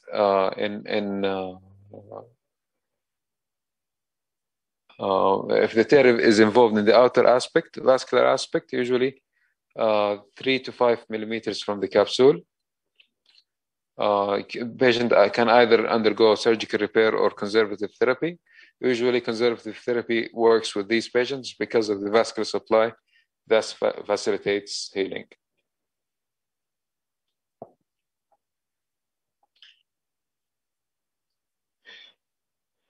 If the tear is involving the non-vascular portion or the inner 1/3, then this is usually a poor candidate for spontaneous healing, and the patient probably might be a candidate for partial or total meniscectomy if it's causing mechanical problems. But medial meniscus, usually the size of the anterior horn is smaller than the posterior horn. If you have an anterior horn that is larger than the posterior horn, means that you have a flipped fragment somewhere. The lateral meniscus, on the other hand, you have an equal size of the anterior horn and posterior horn. Attachments, menisci should be maintained in normal position by the attachment of the meniscal roots. We have capsular attachment outside and central attachment to the tibial plateau.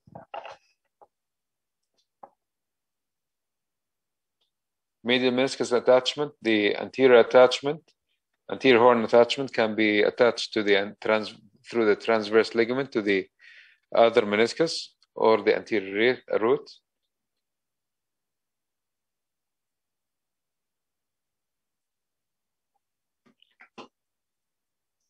The body, through the capsular attachment through various meniscocapsular ligaments. Posterior horn is through the posterior root of the meniscus or posterior root ligament. Lateral meniscus, on the other hand, attachment. The anterior horn also attaches through the transverse meniscal ligament to the contralateral side, and an anterior root attachment as well. The capsule, the body attaches through the capsular ligaments to the superior and inferior fasciculus and to the iliotibial band. Does not usually attaches to the lateral collateral ligament. Posterior horn attaches to the meniscofemoral ligament to the femur through the Humphrey and Risberg ligaments, and popliteomeniscal ligaments through the superior and inferior fasciculus, with also posterior root attachment. Right. One of the commonest meniscal variant that you will see also in your clinical practice is the discoid lateral meniscus. How to look at what's the commonly involved meniscus is the lateral meniscus. How to see it? Basically, on the coronal image here, if you see the meniscus reaching to the intercondylar notch, then this is discoid meniscus. If you see the anterior horn and posterior horns of the lateral meniscus connected to each other on more than 3 images, then this is discoid meniscus. What's the commonest symptoms of discoid meniscus? Is usually commonly is clicking. Patella. So the patella have 3 facets, usually the lateral facet, the median ridge, medial facet, and the third facet, which is called the odd facet. Usually the odd facet is not covered by articular cartilage. The patellar variants that you should know, 2 things: bipartite patella and the dorsal defect of the patella, because these can be mistaken for pathology. Bipartite patella, for example, can be mistaken for patellar fracture, and dorsal defect of the patella can be mistaken for 2 things: either a lytic lesion or osteochondritis dissecans of the patella. Right. Bipartite patella usually lives in the upper outer part of the patella, right? And the interfaces between the bone fragment and the host bone are usually sclerotic, and you can fit them to each other. If painful or there's bone marrow edema on MRI, then you probably think of an unstable synchondrosis, but usually it does not mean fractures if it's asymptomatic. So compare it to patellar fracture. Usually patellar fractures are transversely oriented, or depends on the magnitude and degree of trauma, but usually it's more of a distraction type of mechanism of injury in which it produces transverse patellar fracture. Dorsal defect of the patella, how do you see it? You see it on X-ray as a rounded lucency in the patellar body with area of surrounding sclerosis. Like, how to know it on MRI? You basically see the defect, but you interestingly see that unlike osteochondral lesion, the patellar cartilage is continuous and covering the whole defect. And for example, here, this is a CT arthrogram. You can see the intra-articular contrast outlining the dorsal defect of the patella with an intact appearance of the overlying cartilage. Chondromalacia patella. Usually the word chondromalacia, it's derived from arthroscopic literature, means bone or cartilage softening. You can see that by MRI by noticing the increased signal intensity in the first stage. Then you have variable degree of thinning until you have complete bone loss to a grade 4 chondromalacia patella. Patellar tendon, again, as with any tendon in the body, normally it is of low signal intensity or dark signal intensity on all sequences. It is one of the tendons that at risk for magic angle artifacts because of its orientation to the main axis of the body or the MRI magnet to 55 degrees. If you're not aware about this, you will overcall patellar tendinosis. And by this, we finish the MRI knee talk.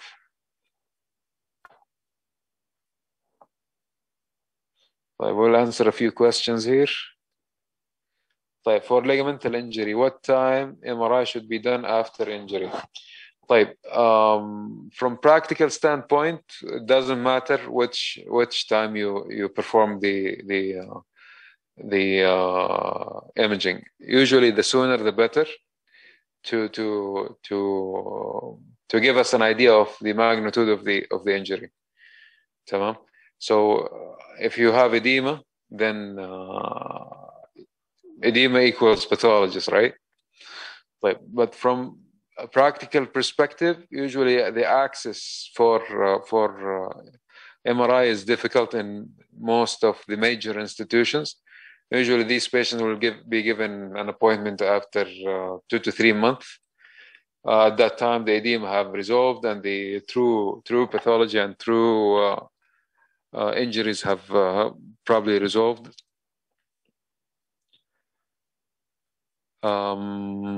In the TV comminuted fracture of the condyles, is MRI suggested to rule out ligamentous injuries, which can't be assessed clinically? Yes, you can.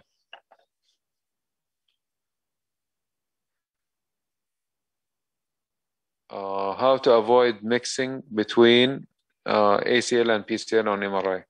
So basically, anterior cruciate ligament originates where? There is a visual mnemonic. I don't know if you caught it earlier in the talk.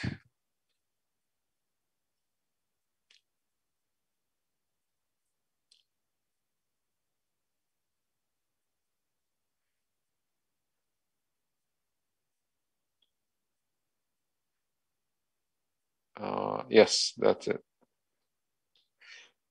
Cross your fingers in front of your knee, and the middle finger will be considered the anterior cruciate ligament, right? So the anterior cruciate ligament originates from the lateral, the inner part, the medial part of the lateral femoral condyle to insert in the medial tibial spine, right? And you see that on imaging, okay? And posterior cruciate ligament is the vice versa, right? the lateral part of the medial femoral condyle to the posterior part of the tibia. Usually, posterior cruciate ligament have a very distinct appearance. How does it look like? It looks like a cord, basically. Let's see if we have an image for posterior cruciate ligament here. See? So rounded like a cable, okay, coursing in the posterior part. Like زي كان ستة بالعربي يعني. Okay. Anterior cruciate ligament, on the other hand, because composed of two bundles, in two identifiable bundles on imaging. Posterior cruciate ligament is also composed of two bundles, but you cannot distinctly differentiate between the two on MRI. While anterior cruciate ligament, you can actually differentiate between the anteromedial and posterolateral bundles. Like in this case here, for example, this is the anteromedial bundle, which is a dark line, and posterolateral bundle, which is striated appearance.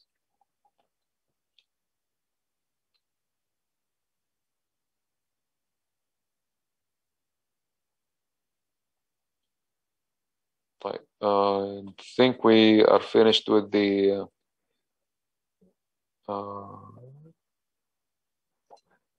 MRI knee talk now.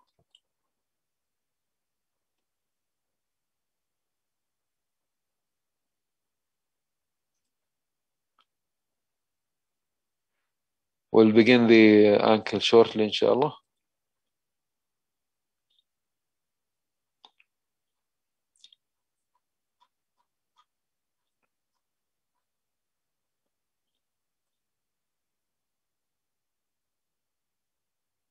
We'll have like two minute breaks. Huh?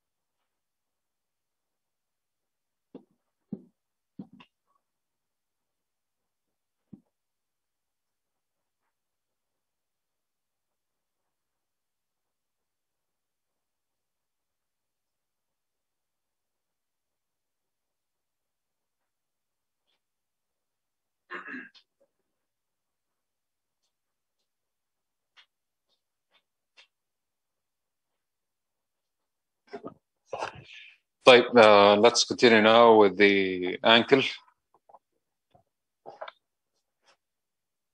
طيب, MRI anatomy.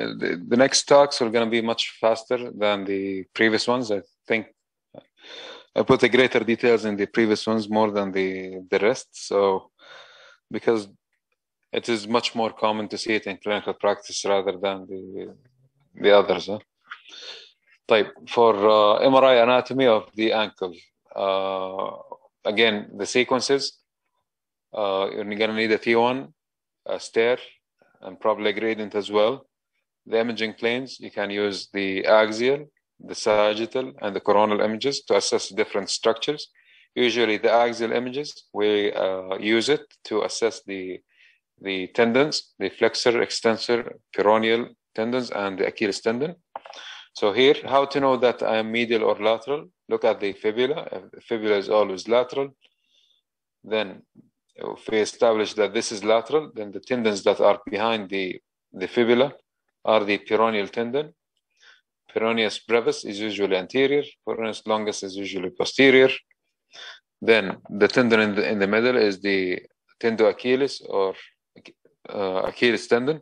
And medial to it, you have the plantaris tendon, which is a dark dot here. Then we have the three tendons here, anterior, and three flexor tendons here, posterior. Tibialis posterior tendon is usually, or it is the one that is most medial. Then the flexor digitorum longus is the one next to it. Then you have the neurovascular bundle, and then the flexor hallucis longus. There's a common mnemonic for that helps you in memorizing the positions. So Tom, Dick, and Harry. Tibialis posterior. Dick is flexor digitorum longus, and Harry is the flexor hallucis longus. And then you switch these in the extensor compartment. Okay, you have tibialis anterior, extensor hallucis longus, and extensor digitorum longus. Okay. Again, with the tendons are dark on all sequences. You shouldn't have any increased signal intensity here. If you have increased signal intensity, it can be one of two things. Either magic angular artifact or tendinosis. Again, something specific for the tendons, because you have a tendon sheath. If you have fluid surrounding the tendon, then probably you're dealing with tenosynovitis of various causes. Here on the axial images, again, you can see tibialis anterior, extensor digitorum longus, and extensor hallucis longus. Then the tibialis anterior neurovascular bundle. Posteriorly, tibialis posterior, flexor digitorum longus, and flexor hallucis longus here. Then we have Achilles tendon posteriorly. Right. One important notice that you should pay attention to here on the axial images, it's one of the sequences that we use to assess the collateral ligaments of the ankle. If you have the fibula to be shaped like the letter D, okay, then this is the level that you assess the anterior and posterior, inferior tibiofibular ligaments. Usually it has an oblique course, okay, from inferior to superior. And you shouldn't interpret focal defects on a single axial image. You follow the tendon up and down. While the anterior talofibular and posterior talofibular, you can see it on a single image. How to know that you are at the level of the talofibular ligament? You look at the shape of the fibula. If the fibula is comma shaped in comparison to D shaped, then you are at the level of the talofibular ligament. Again, with each ligament in the body, it should be normally low signal intensity or dark on all sequences. Why? Because it contains, or it's mainly composed of, fibrous material. And fibrous material will have tightly bound hydrogen atoms, and hydrogen atoms that are tightly bound does not produce any signal to the MRI machine. Okay. The primary imaging plane that I assess the lateral collateral ligaments in is the axial images. How to know the various levels of the lateral collateral ligaments? You assess the shape and morphology of the distal fibula. If the distal fibula is shaped like the letter D, then you are at the level of the inferior tibiofibular ligaments, the anterior and posterior ones. If it's comma shaped, then you are at the level of the talofibular ligaments, the anterior and posterior. The calcaneofibular ligaments is usually much lower than this, and it's interposed between the peroneal tendons and the calcaneus. You see it as a dark line on all sequences as well. Okay, hope this is clear so far. The coronal image, what is it used for?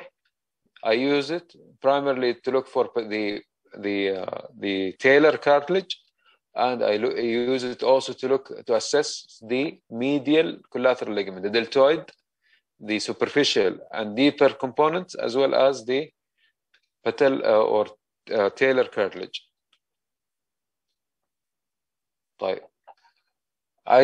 Usually I go in a systematic fashion to assess the ankle tendon and ligaments. Starting from posterior, there is the Achilles tendon. Achilles tendon, again, it is composed of fibrous material, and fibrous material does not return any signal on MRI. So the Achilles tendon is dark on all sequences. Usually the size is less than 6 millimeters when you see it in short axis or in terms of thickness. The other thing is that the Achilles tendon does not have tendon sheath. So sometimes you can see edema and inflammation around it, and that's called peritendinitis rather than tenosynovitis. Why it's not tenosynovitis? Because there is no accompanying tendon sheath of the Achilles tendon. It's the largest tendon in the body, formed by a conjoined tendon from the gastrocnemius and soleus muscle and inserted in the posterior calcaneus, contributes to the plantar flexion. The fat pad anterior to it is called Kager's fat pad. It's usually similar to the subcutaneous fat as well. You shouldn't see any edema in it. The Achilles tendon is usually less than 6 millimeters in thickness. If you have enlargement, then you are probably dealing with degenerative appearance of the Achilles tendon. Tendinosis and tear, again, you will see it as focal fluid gap on the images, axial or sagittal images. If it's complete, you will see the fluid signal intensity replacing the complete axis or the complete thickness of the tendon. If you see still residual some fibers, then this is a partial thickness tear. With tendon degeneration, we'll see it as diffuse swelling more than 6 millimeters.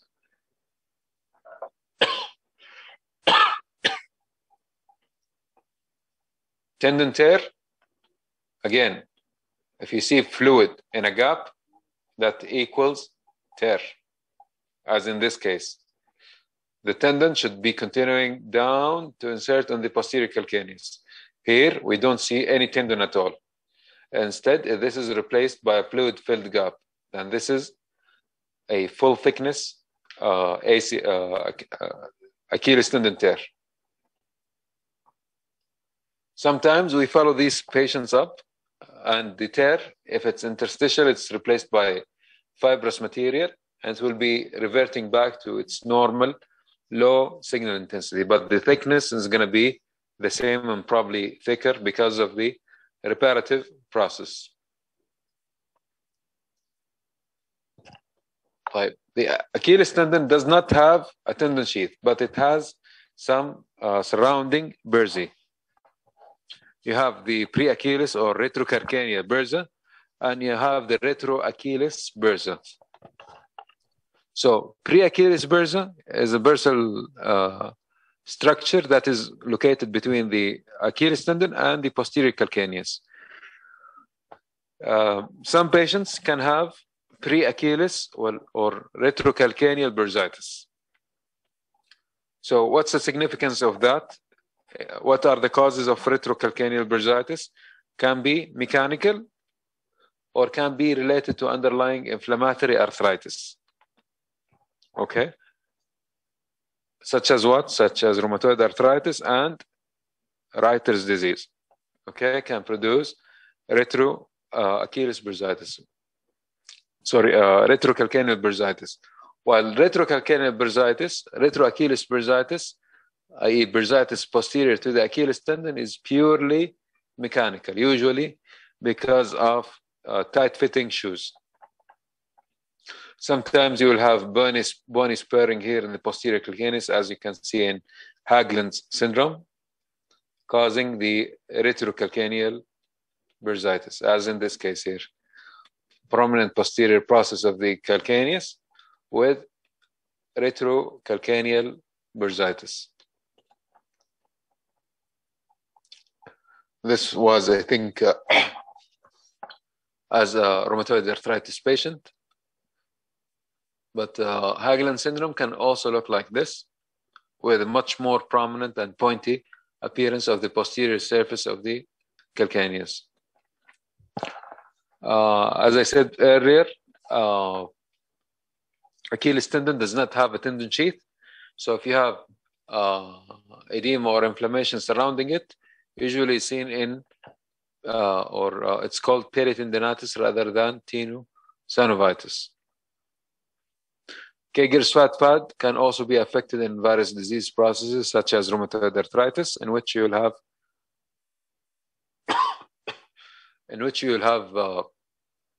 edematous changes. The lateral collateral ligament, I just discussed it in terms of how to identify them. Again, quick recap. You localize where is your lateral part. How to localize it? How to localize that? By looking at the fibula. If the fibula is like the letter D, then you are at the level of the inferior tibiofibular ligament.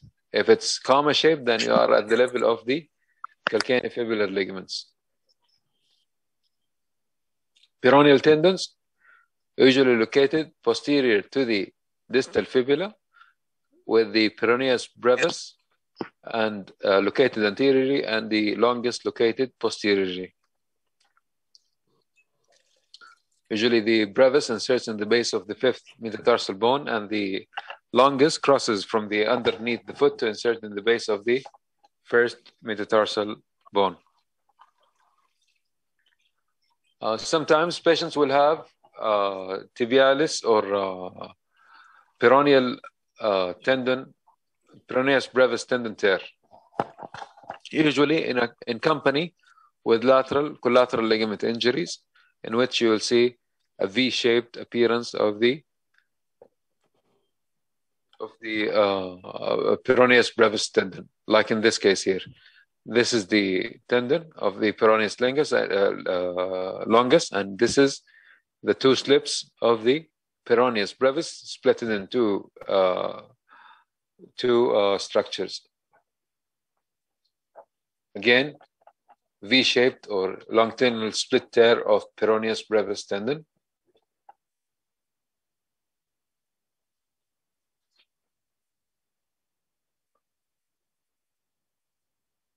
In complete ruptures, you will see complete absence of the tendon with proximal retraction. As you can see here in this case, there is only a single tendon, and the other one is touching the bone immediately with proximal retraction on the sagittal images.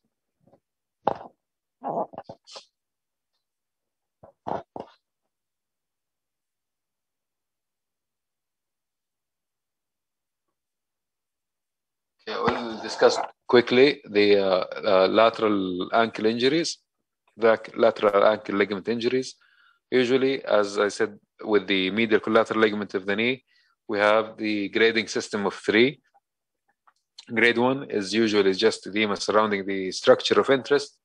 Grade 2 is mild thickening with intermediate signal intensity, signifying interstitial tear. And grade 3 is complete discontinuity of the tendon. Of course, you will see it by radiographs, but we'll not touch these for now. The anterior talofibular ligament is the commonly torn ligament. You will see fluid in the subcutaneous soft tissues. And as I told you previously, we identify the anterior talofibular ligament by the shape of the fibula. Comma shaped, then this is the level of the anterior talofibular ligament. Ligaments usually are low signal intensity fibrous structures because of the fibrous material. Whenever you see that replaced by fluid, it means that there is tear. So here, you should normally see a dark line connecting the talus to the anterior part of the distal fibula. Here, there is a focal discontinuity with complete replacement of the tendon, signifying full thickness anterior talofibular ligament tear. Another example, comma-shaped, absent normal low signal intensity line here, completely replaced by a bag of fluid. That's due to anterior talofibular ligament tear. Sometimes this can be accompanied by a avulsion of the talar attachment, but most of the time is mid-substance tear. In the chronic stage, you can see tendon elongation and tendon or ligament fibrosis of the anterior talofibular ligament. How does it look like? Usually, the normal ligament is 3 to 4 millimeters in thickness. If you see it more than that, with the convex borders, as in this case here, then this is chronic tear with fibrosis of the ligament. How did I know that this is the talofibular ligament level? Again, the shape of the fibula. If it's comma shaped, then this is the talofibular ligament level. The syndesmotic ligament and the inferior tibiofibular ligaments level is usually when the fibula is shaped like the letter D. Okay. The normal ligaments are low signal intensity structures on all sequences. If it's thickened or convex margins, then you think of ligament tear. If it's low signal intensity without any edema, and that's a chronic phase. If it's replaced by fluid, then this is usually an acute phase. But keep in mind that the inferior tibiofibular ligament has an oblique course. See, as you can see here on the 3D image, it's going from down to up. So if you cut it here on the axial image, you will see part of it, and the other part is filled with fluid. So don't overcall this as a tear, because if you follow the tendon or the ligament up and down, you can establish the oblique course and the continuity of the ligament.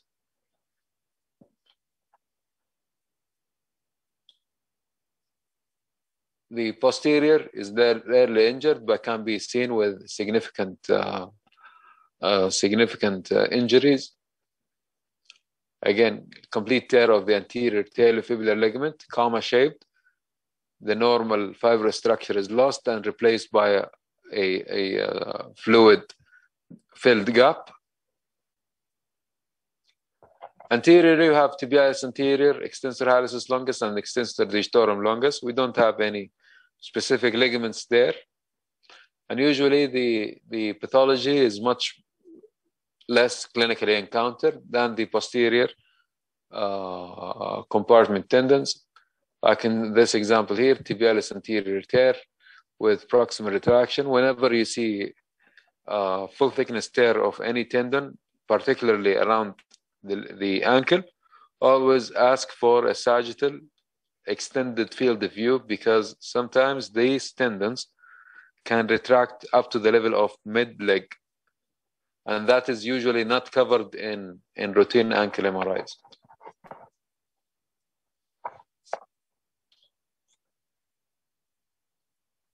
Medial aspect, we have the deltoid ligament. We don't have any specific tendons. Again, in terms of the posterior tendon assessment, we have the tibialis posterior tendon. The injuries or pathology of the tibialis posterior tendon is the commonest cause of acquired flat foot deformity.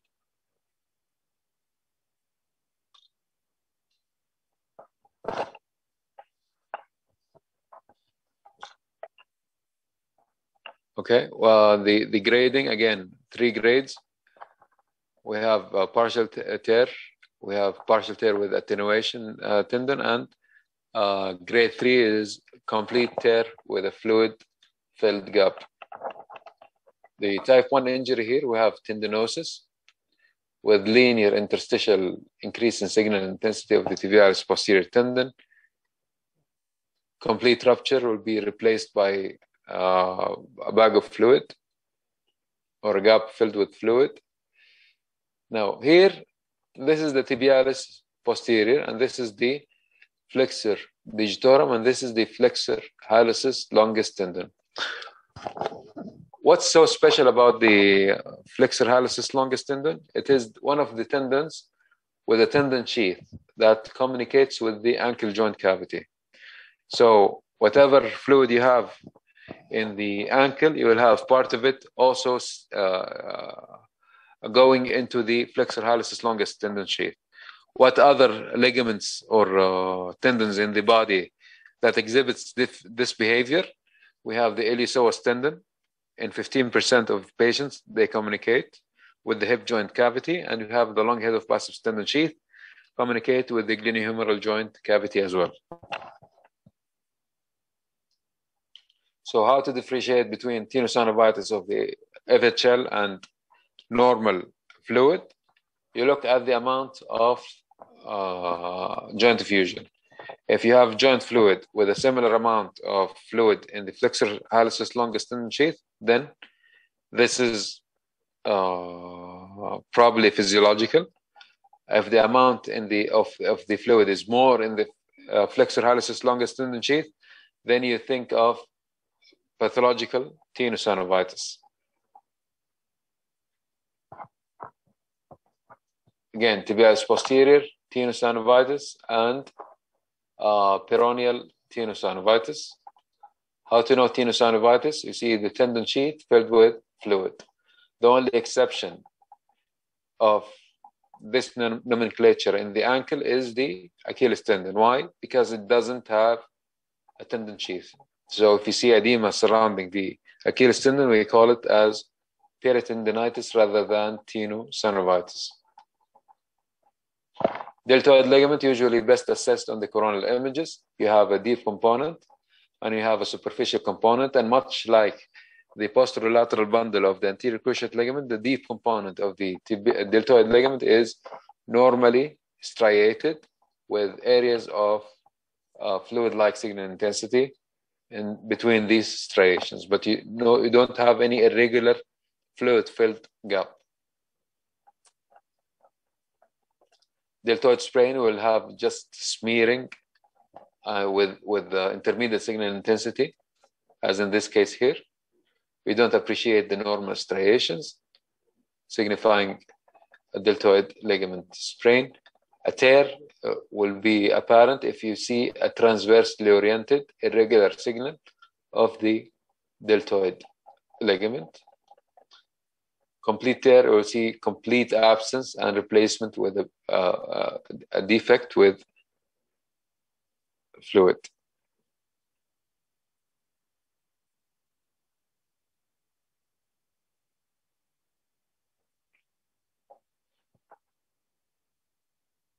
Plantar fasciitis, commonly encountered clinically. Do you need imaging for it? Usually the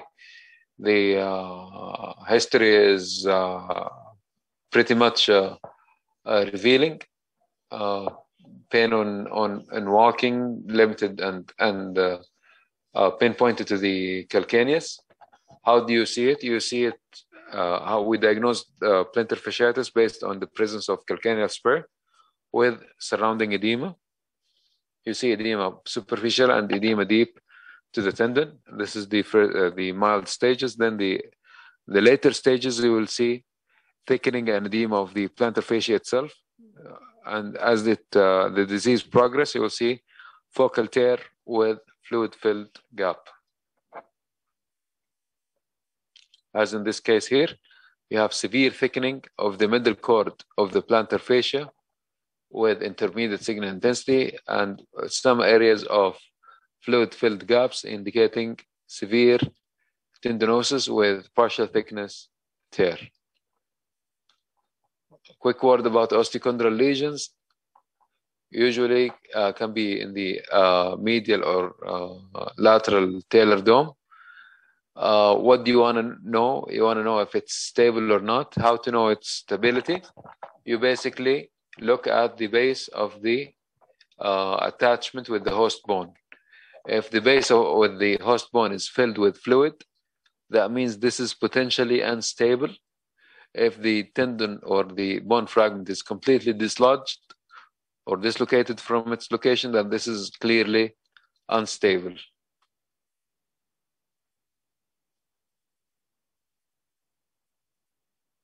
I hope everything is clear. I don't see any questions regarding the ankle.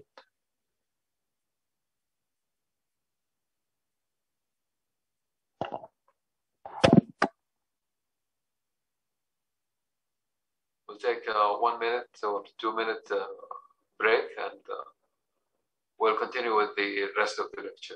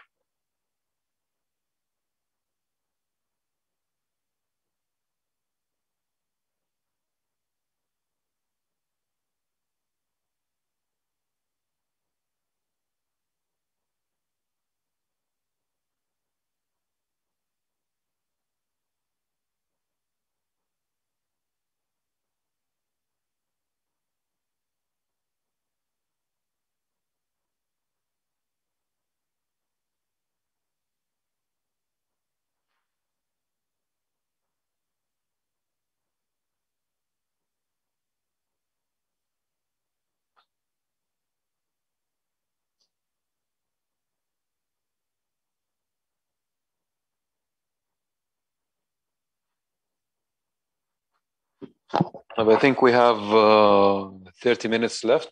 We'll finish with the last two parts, the MRI of the elbow joint and MRI of the spine. So again, with the imaging planes, MRI of the elbow does not have any specific imaging plane nomenclature. It follows the main axis of the body, the sagittal, coronal, and axial images. So what to look for the bones, ligaments, tendons, nerves, and muscles, and other soft tissue lesions. In terms of localization, radius is always lateral, and ulna is medial as well, logically speaking. A tendon attachment, we have a very complex tendon attachment surrounding the elbow, with the common extensor tendon and extensor carpi ulnaris longus attaching in the supracondylar ridge. Then we have the lateral collateral ligament and lateral ulnar collateral ligament attaching below it. Then here we have the biceps tendon. We have the insertion of the bicipital tuberosity. And as we all know, the biceps tendon have another insertion on the fascia of the forearm called lacertus fibrosus. Brachialis tendon attaches on the olecranon, and the ulnar collateral ligament with its various bands attaches from the medial part here to the sublime tubercle, with the common flexor tendon on top of it. The annular ligament surrounds the radial neck to attach in the anterior and posterior crests of the ulna. Okay, on the axial images, okay, if you don't see the radius, how to know that you are medial? You look for the ulnar nerve. Ulnar nerve is usually lives in the cubital tunnel, and it's covered by the overlying aponeurosis. Usually no accompanying muscle between this and the subcutaneous fat. We have 3 joints that we have to interrogate. We have the radiocapitellar, ulnar trochlear, and proximal radioulnar joints. On the sagittal image, what do I look for? I assess for the presence of effusion. I assess also anteriorly the presence or the status of the biceps tendon.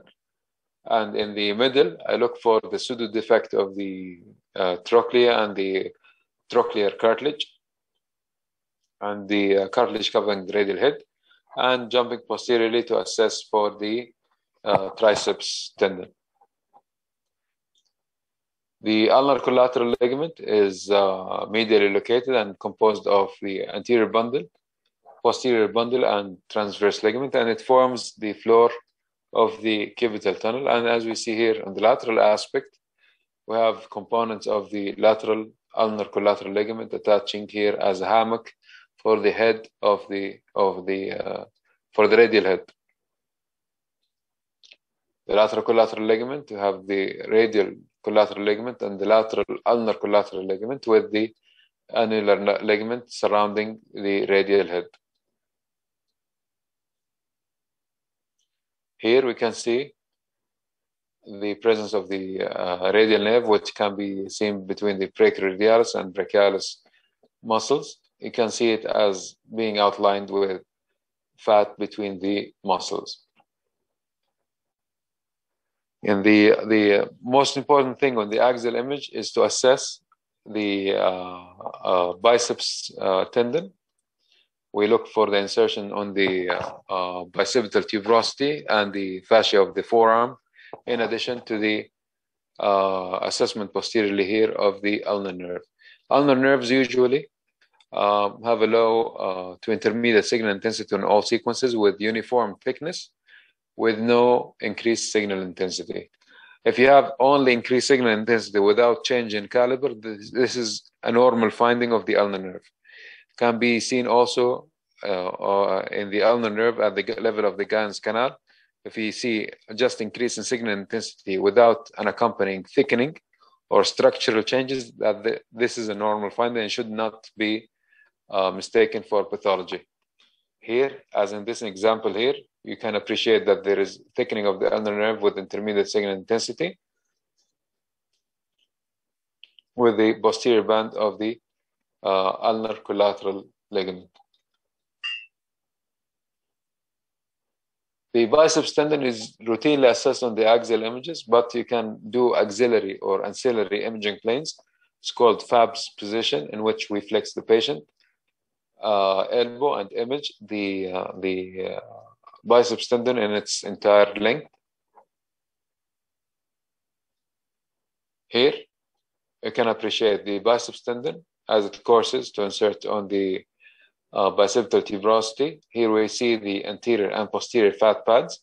And as you notice here, these fat pads are hidden within the concavities of the distal humerus. If we see joint effusion, as you know on X-ray, we'll see the anterior and posterior sail sign.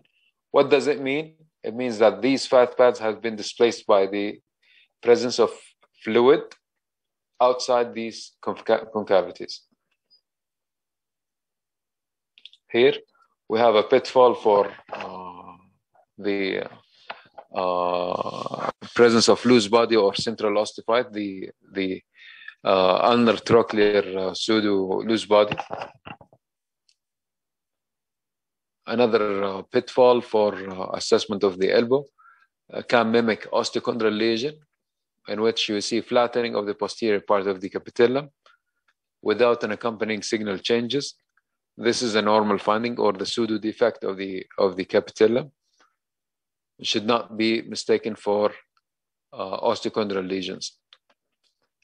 In the coronal images here, you can notice that you have a triangular shaped synovial fold, and this is a normal plica, or what's also known as synovial fringe. Can be taken as a normal variant. So injuries of the elbow injuries can happen in the ligaments, tendons, muscles, and nerves with osteochondral injuries, but will not cover the latter one for the sake of time. The ulnar collateral ligament injury is the primary stabilizer for the elbow and plays a role in the throwing and hitting sports such as baseball, football, and tennis. Additional findings of ulnar collateral ligament injury include strain or rupture of the common flexor tendon, ulnar neuropathy or ulnar traction sparing with heterotopic ossification of the adjacent subtissues. How does it look like? Basically, you look at the attachment and the appearance of the attachment. If you see any fluid-filled gap, then this is considered a tear if it's complete across the whole thickness, and this is complete if it's leaving some fibers behind, then this is partial thickness tear.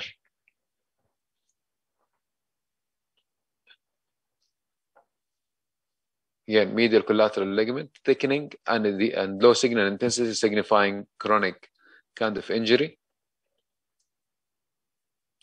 Full thickness ulnar collateral ligament tear. Sometimes we inject these patients with iodinated or intra-articular contrast. You will see contrast leaking across the superior and inferior surface, like what's known as T sign. Okay, you can appreciate here the fluid-filled gap. As I said earlier, that we classify injuries in threes.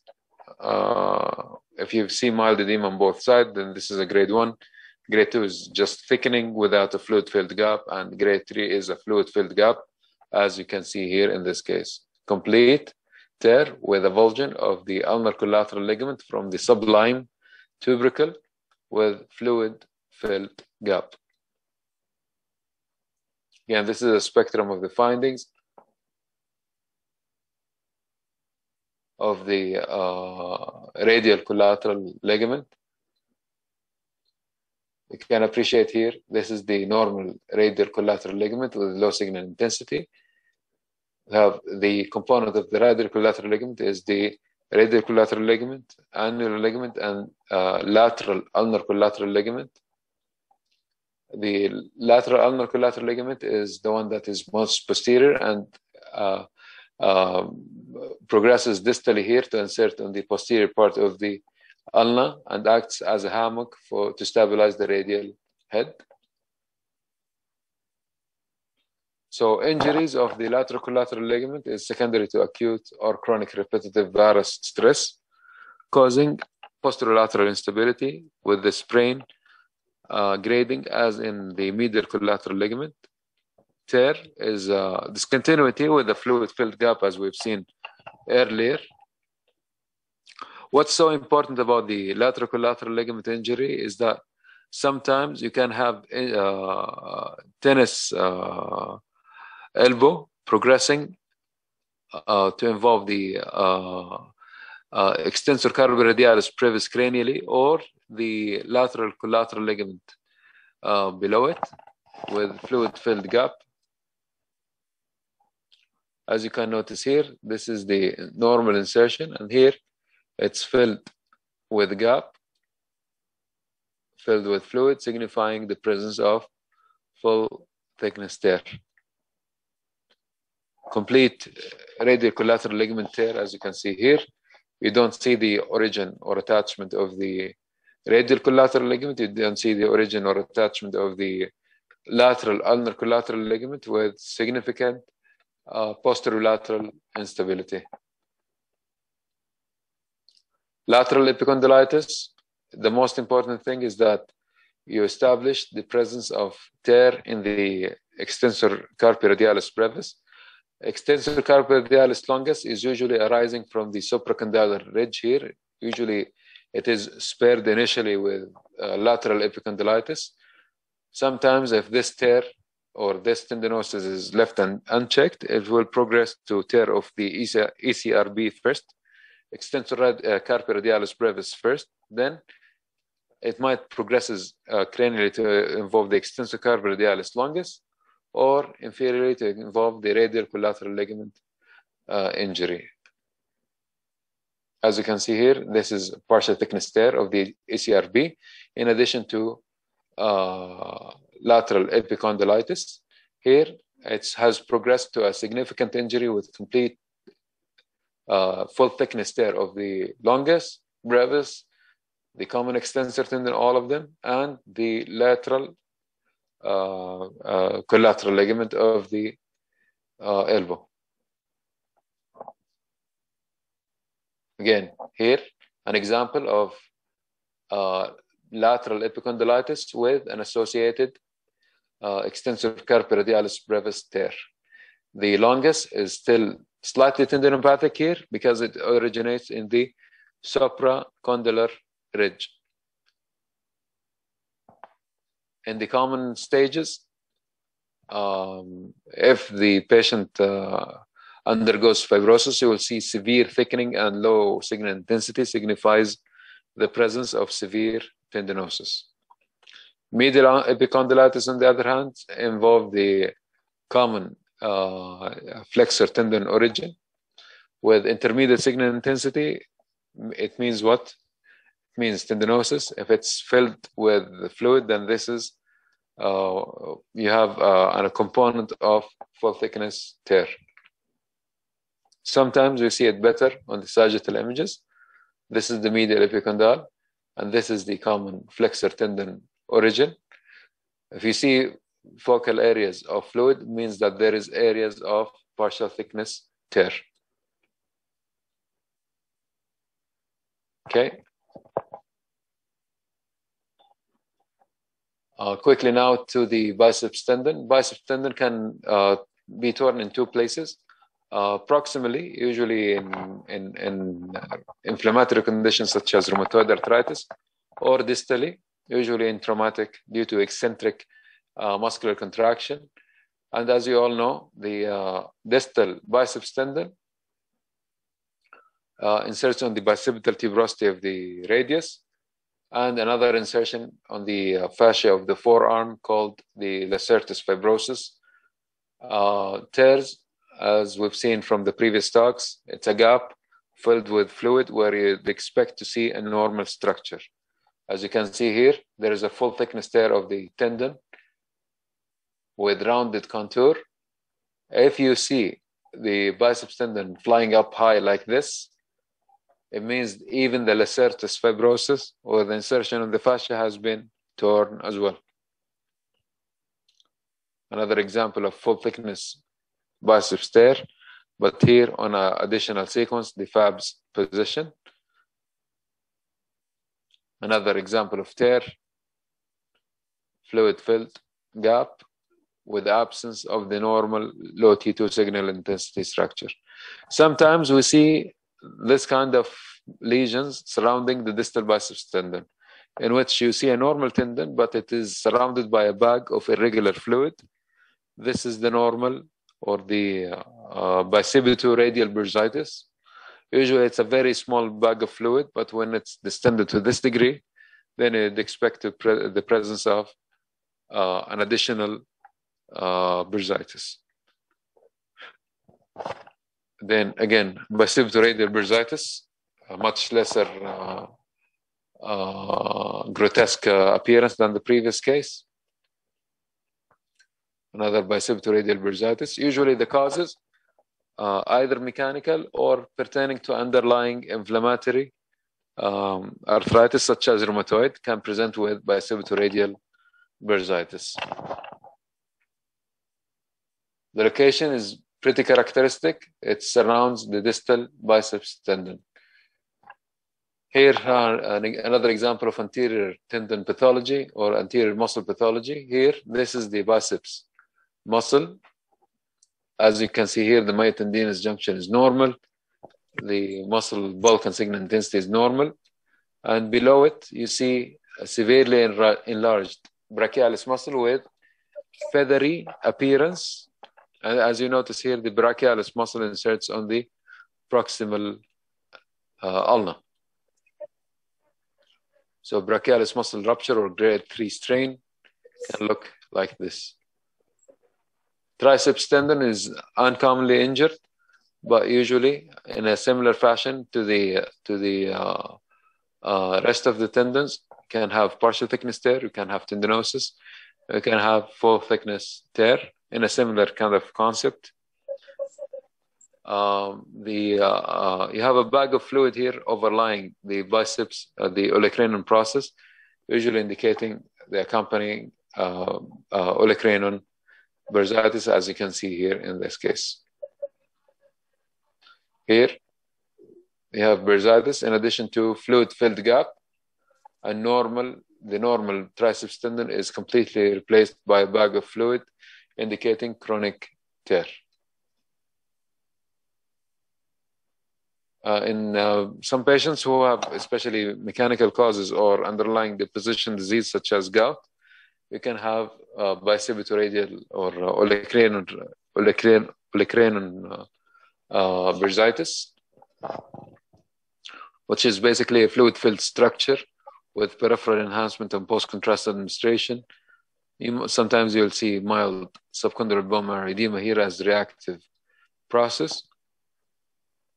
This is a much more grotesque example of olecranon bursitis with fluid-filled gap structure with no discontinuity of the triceps, indicating olecranon bursitis. No adjacent subcondylar bone marrow signal changes were demonstrated in this case. A quick word about ulnar neuropathy. We see it quite commonly, usually because of mechanical causes, but sometimes you can have a normal variant that can predispose the patient towards ulnar neuritis. Usually the ulnar nerve, as you can see here, is in the cubital tunnel with a covering retinaculum. And this is covered immediately by subcutaneous fat. You shouldn't see any other muscles. If you see muscle here, then this patient have a normal muscle variant. It's called anconius epitrochlearis, accessory anconius epitrochlearis muscle, and can predispose towards ulnar nerve compression in the cubital tunnel. Another example of accessory anconius epitrochlearis compressing the ulnar nerve. But the one thing that you keep in mind regarding ulnar neuritis and ulnar neuropathy is that you can have normally increased signal intensity or increased T2 signal intensity in the cubital tunnel without structural changes. The other normal location for this manifestation is at the level of the wrist joint. You shouldn't be overcalling that as neuritis or neuropathy. So personally speaking, I call it as neuropathy whenever I see focal change in caliber in addition to the signal changes. And this concludes the elbow. We're left with the spine. It's going to be much shorter than the previous. I think from the orthopedic interest, I think the discs bears the most importance. So this is probably one of the most important papers that you should be all familiar with. Basically, it's a task force committee formed by multiple societies, prominent societies in North America, in order to unify the nomenclature and have a common language between different services regarding disc pathology. I think this has been adopted by American Society of Neuroradiology, American Society of Spine Radiology, and the North American Spine Society. So I urge, it's freely available online and it's very accessible, very readable. Right. Normally here, let's identify the sequences very quickly. Here, This is a subcutaneous fat is white, so this is a non-fat suppressed image. Then you look at an area with expect fluid, where this is the central spinal canal containing the CSF, which is white. So this is a T2 image here. Because the central CSF is dark, then this is a T1 image. Okay. Because the discs are very well hydrated, you will see it lighting up on the T2 weighted images. This is the normal disc. So once they undergo dehydration, then you are going to have replacement of the central part by dark material without changing in the volume. Then as the dehydration develops, you're going to have reduction of the volume, and eventually you're going to have a bone-on-bone appearance. As you notice here, the periphery of the disc is low signal intensity material because it's called the annulus fibrosis. Usually it's made by fibrous tissue. Sometimes you can have high signal intensity here, and this is called annular fissure. Annular fissure can be painful because the outer part of the disc is innervated by Sharpie's, is made up by Sharpie's fibers, which carries nerve endings. So this is probably going to hear us in our reports very much. You're going to have diffuse disc bulge. If you have disc material is extending more than 180 degrees beyond the underlying osseous margin. If this is extending on both sides symmetrically, I will call it as diffuse disc bulge. If it's going to one side more than the other side, I will call it as asymmetrical disc bulge. So the word bulge, you should reserve it if the disc material is extending more than 180 degrees, more than the adjacent end plate. Then in terms of the nomenclature, we have in the cross section or in the axial images, we have the central zone, the subarticular zone, the foraminal zone, and extraforaminal or far lateral zones. Why this is important? Because the central zone will compress the traversing or the nerves, the descending nerves, and the exiting nerves have been spared from this compression, unless you have a subarticular or foraminal zone or extraforaminal. You have a same level compression as the level of the disc. Again, the classification can be pertaining to the disc level, suprapedicular, pedicular level, or infrapedicular levels, especially if you have superior or inferior migration. Disc degeneration can be just dehydration or annular tear. Protrusion, if you have the disc material or nucleus fibrosis, nucleus pulposus extending with configuration that is wider than higher. If the protrusion progresses into a material that is higher than wider, then you're dealing with extrusion. Sequestration, basically, if you have a separated disc material from the parent disc. Like, why the importance of these distinctions? Because protrusion usually can have a chance in conservative treatment, while extrusion is extremely difficult for it to return to its normal status. Again, this is difference between disc protrusion and disc extrusion. Disc protrusion, we're going to have disc material that is wider than higher. Disc protrusion or extrusion can undergo migration if it goes up or down the end plate level. If it gets separated from the parent disc, then this can be called sequestration. And when I give contrast, it doesn't enhance on post-contrast administration. This is again an example of disc extrusion. It's taller than wider on the axial or even the sagittal images. Doesn't matter. Here an example of foraminal disc extrusion. You can see the low signal intensity material filling the disc, the neural foramen, and compressing the exiting nerve at the same level. Again, disc extrusion, and here we have a component of cranial migration. far lateral. Whenever you see it beyond the border of the superior articular facet of the below level, then this is a far lateral protrusion, and also compresses the same level of the protrusion. Again, far lateral and another far lateral disc protrusion. Synovial cyst, this is a very interesting disease process in which you will see a ganglion cyst emanating from an adjacent degenerative facet joint arthropathy. If it goes posterior, no one cares about it because it doesn't compresses anything posteriorly. But if it goes anterior, it will go preferentially to the lateral recesses and compresses the traversing nerves.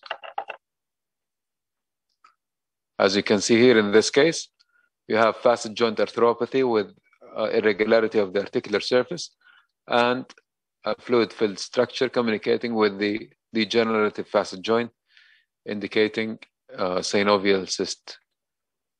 Here is a case that I had. Disc protrusion can happen posteriorly, but in very rare circumstances can happen anteriorly as well, as you can see here in this case. The disc material has extruded completely anteriorly. It doesn't compress anything here, but the patient will probably have pain because of the end-plate bone marrow edema. Again, sometimes you can see disc herniation or disc bulge in company to additional findings contributing to the central canal narrowing. You can appreciate here that this is the ligamentum flavum, resulting along with the disc bulge into severe central canal stenosis.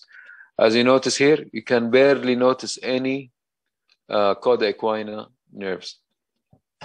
But another thing that you probably see us mentioning quite commonly in our reports, the Schmoll's nodule. Basically, disc herniation can be anterior, as you've seen probably previously, can be posterior to the central canal or the far lateral aspect, or the disc material can herniate into the substance of the adjacent vertebra through an end plate defect. As you can see here in this case, there's a focal bone defect in the superior end plate of L3. And as you notice here on the T2 FATSAT image, that the defect is filled with disc material. This usually doesn't cause any symptom and no one cares about it, but sometimes these patients will present in the acute stage. In the acute stage, can present with end plate edema. And you probably, as you all know, bone marrow edema per se is painful. Why it's painful? Because usually the periosteum of the bone is sensitive to touch, but the endosteum that lines the inner part of the bones is sensitive to pressure. So any increase in intraosseous pressure will lead to patient symptoms. And as you notice here, the focal defect, and there is disc material plunging into this defect, in keeping with acute Schmoll's nodule. Of course, if you have a patient who had like a history of previous metastatic disease, care should be taken to exclude underlying malignancy or malignant vertebral metastatic disease by either giving contrast material or even resorting to CT-guided lumbar biopsy. Schmoll's nodule can happen at multiple end levels, and usually this is related to end plate osteochondrosis. If this is accompanied by increased kyphotic deformity, we'll label it as Schummermann's disease. Spondylodiscitis, end plates usually have a uniform signal intensity, but whenever you see fluid in the gap without distinct disc material with accompanying end plate edema and erosions, you think immediately of spondylodiscitis. Regardless, is it sterile spondylodiscitis that you see with ankylosing spondylitis or spondyloarthropathies in general, or an infective spondylodiscitis, all can look the same. This was an infective discitis because of an underlying UTI. Like congenital lumbar fusion. How did I know that this is congenital? Because look at the vertebral body waist. It is much more constricted in comparison to the level above. And this happens whenever you see congenital fusion of vertebral bodies. As you notice here, posterior elements, there is osseous bridging. So what's the significance of the congenital osseous bridging or congenital block vertebra? It's that it's going to act as a rigid segment. As the segments that you get fixed with spinal fixations, be it in the cervical or lumbar region, the fixed segment is going to mechanically overload the level above or below, leading to accelerated degenerative disc disease, or what's known as adjacent segment degeneration. As you see here, you have severe degenerative disc disease at L3-4 and L5-S1 levels. Here, another example of extraforaminal disc protrusion. You have the disc material. Why did I say that this is protrusion? Notice that the width is much higher or much taller or much wider than its height. Okay. If you notice here, this is the exiting nerve. Okay. The exiting nerve is here.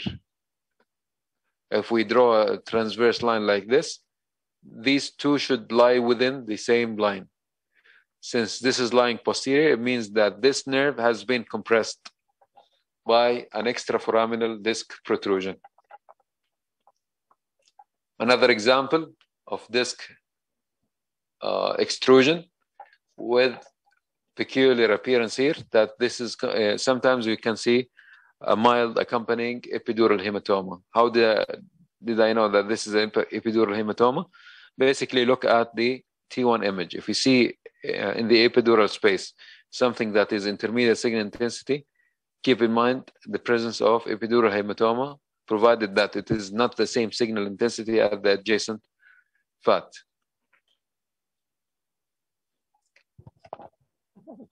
This is an example of an elderly patient presented with dysphagia. You notice here the patient does have multiple disc disease with bulky anterior osteophytes. So this is a typical appearance of this disease process, what's known as diffuse idiopathic skeletal hyperostosis. What's the significance of this disease?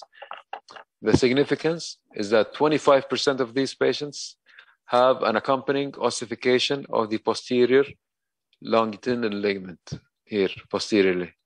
Not seen in this case, but in 25% of patients will have an accompanying OPLL entity.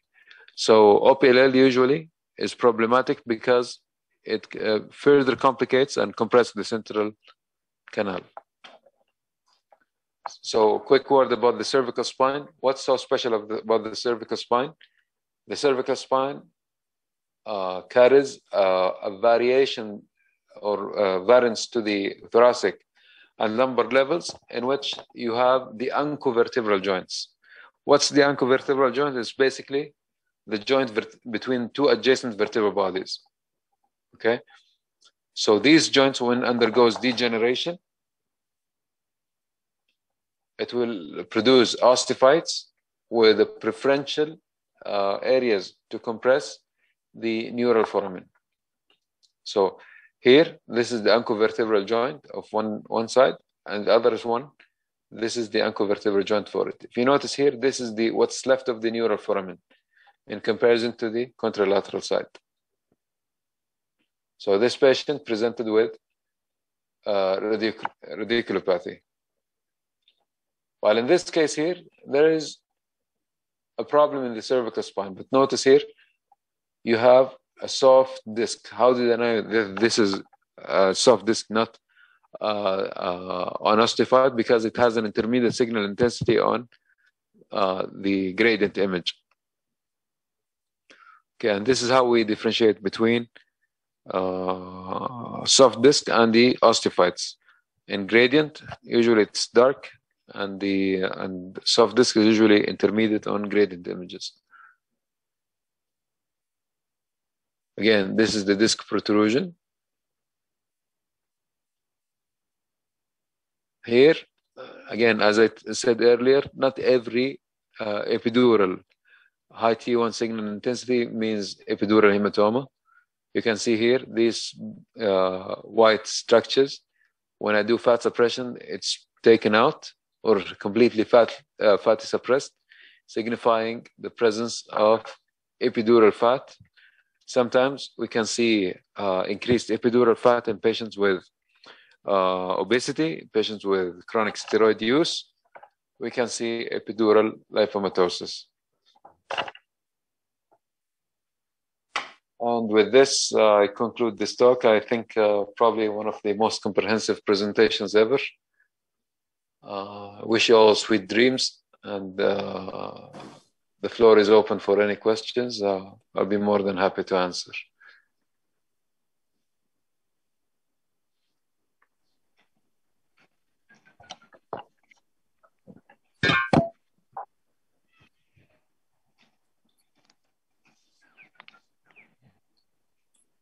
I just want to say thank you, Dr. Ahmed, for your all hard work on this lecture, and I really appreciate the contribution you have made.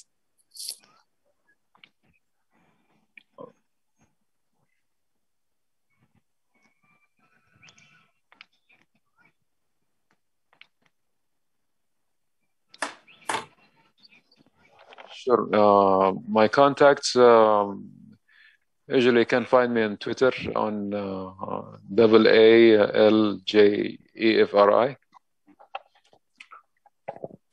And that's the only account I have here. We'll just type it here.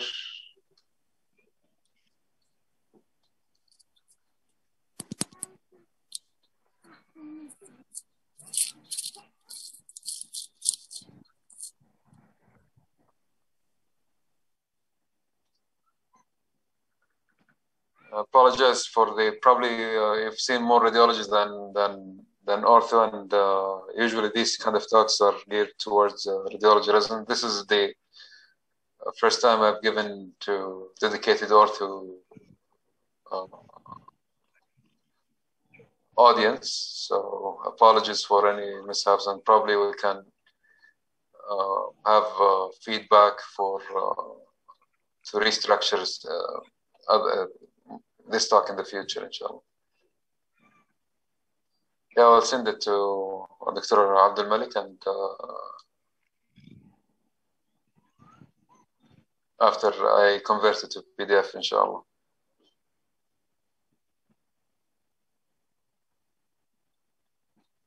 It seems that there is no question, so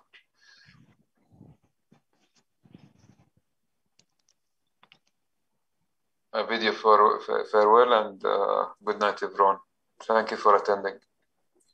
الله يعطيك العافية دكتور أحمد. دكتور أحمد، بس أنت كنت بتكتب عنوانك في تويتر أو حاجة، اكتبه الحين. طيب حط على اكتب على السكرين أحسن. Okay. I'll put it here. It's this is my Twitter account, and this is my email if there is anything I can help with.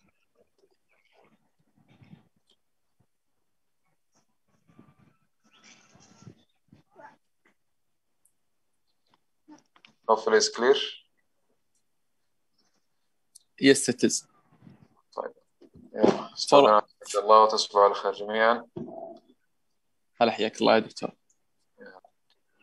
For our guests and audience, you can contact us on Twitter on Learning Curve, منحنى التعلم, and please feel free to write your suggestions for any lecture topics you would like us to present. Today we was with Dr. Ahmed Aljefri, his consultant in King Fahd Medical City in Riyadh. He is a consultant radiologist. Thank you very much. We did finish our lecture today. On screen you can find Dr. Ahmed on Twitter, and you can find his email. You can write it or you can take a screenshot. to contact with him. Thank you very much again.